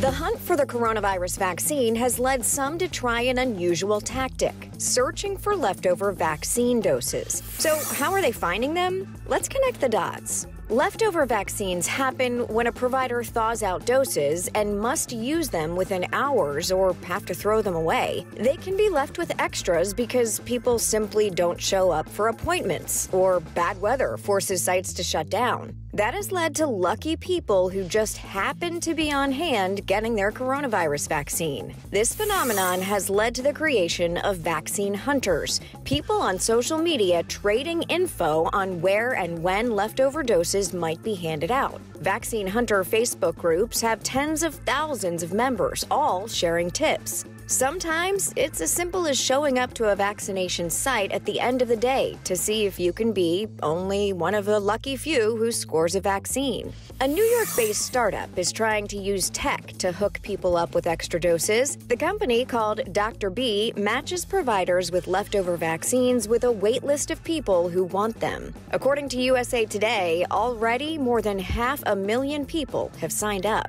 The site says it'll soon be teamed up with 200 vaccination sites across 30 states, bringing new meaning to waste not, want not.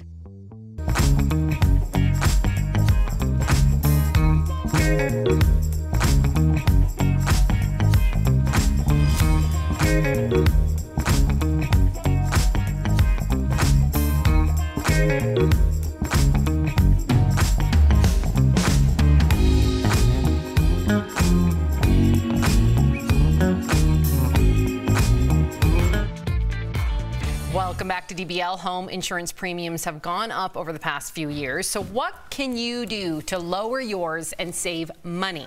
We're going to chat about it in today's Bang for Your Buck, presented by The Hartford. First, ask for discounts. If you have a home alarm or special doorbells, anything that increases your security, you could actually qualify for a discount. Second, you should bundle. Buy your home and auto policies from the same insurer. And third, increase your credit score. The higher your score, the more you will save. When it comes to your money, the Hartford Financial is here to help. Whether it's home, life, or business insurance, the Buck's got your back. Call 1-800-684-6085 or visit thehartford.com to learn more. Ooh, I had no idea about any of those things. Really? No, I got to call and fix this. You got to call Erica and ask her everything you need to know about life. I usually do. When I first moved here, Erica's like, all right, girl, what do you need? You need a cake for your birthday? I see that your birthday's coming up. You need a venue for your birthday. You booked me a venue. Do you remember that? Yeah. Dude, I called her and asked her about where can I get my blood work done in Denver. No, you did not. 2 days ago. What? Yeah, I go to Erica's skincare. She knows everything. Like, Erica, just give us your Rolodex. I've been here for a minute. Y'all had just moved in. You had enough to think about. Yeah, we've been here 4 years now, and you're still our go-to. Yeah. We'll be right back. Promotional consideration is brought to you by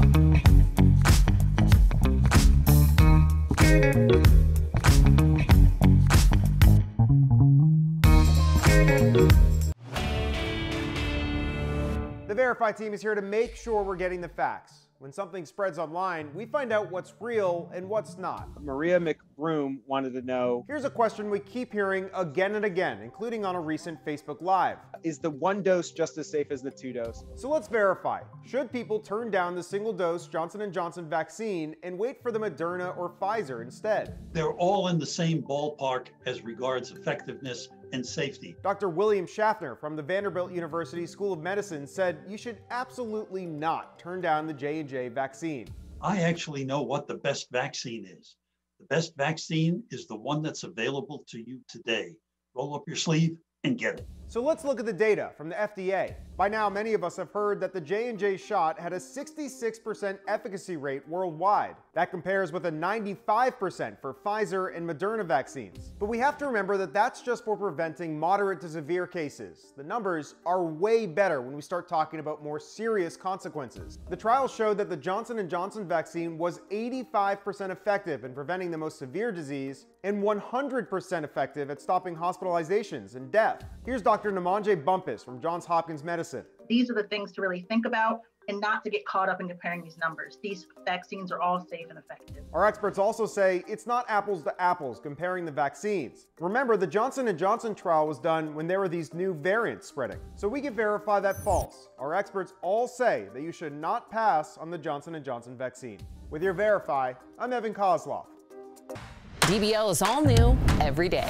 Don't look at me like with that face, because I'm telling you how I feel. I'm not buying his story. I'm already fired up. Yeah. Good. Still in people Congress. out there watching who are appalled. Well, you acted like I just said something crazy. I'm so far like in my head, I don't even know what's going on. Leave Jeff alone. No, I'm just being honest. He's trying to get clout. I'm gonna wear a 10-gallon hat. Lucy would have been all over you, honey. Hey. Stick with us in 2021. We're gonna have a great year.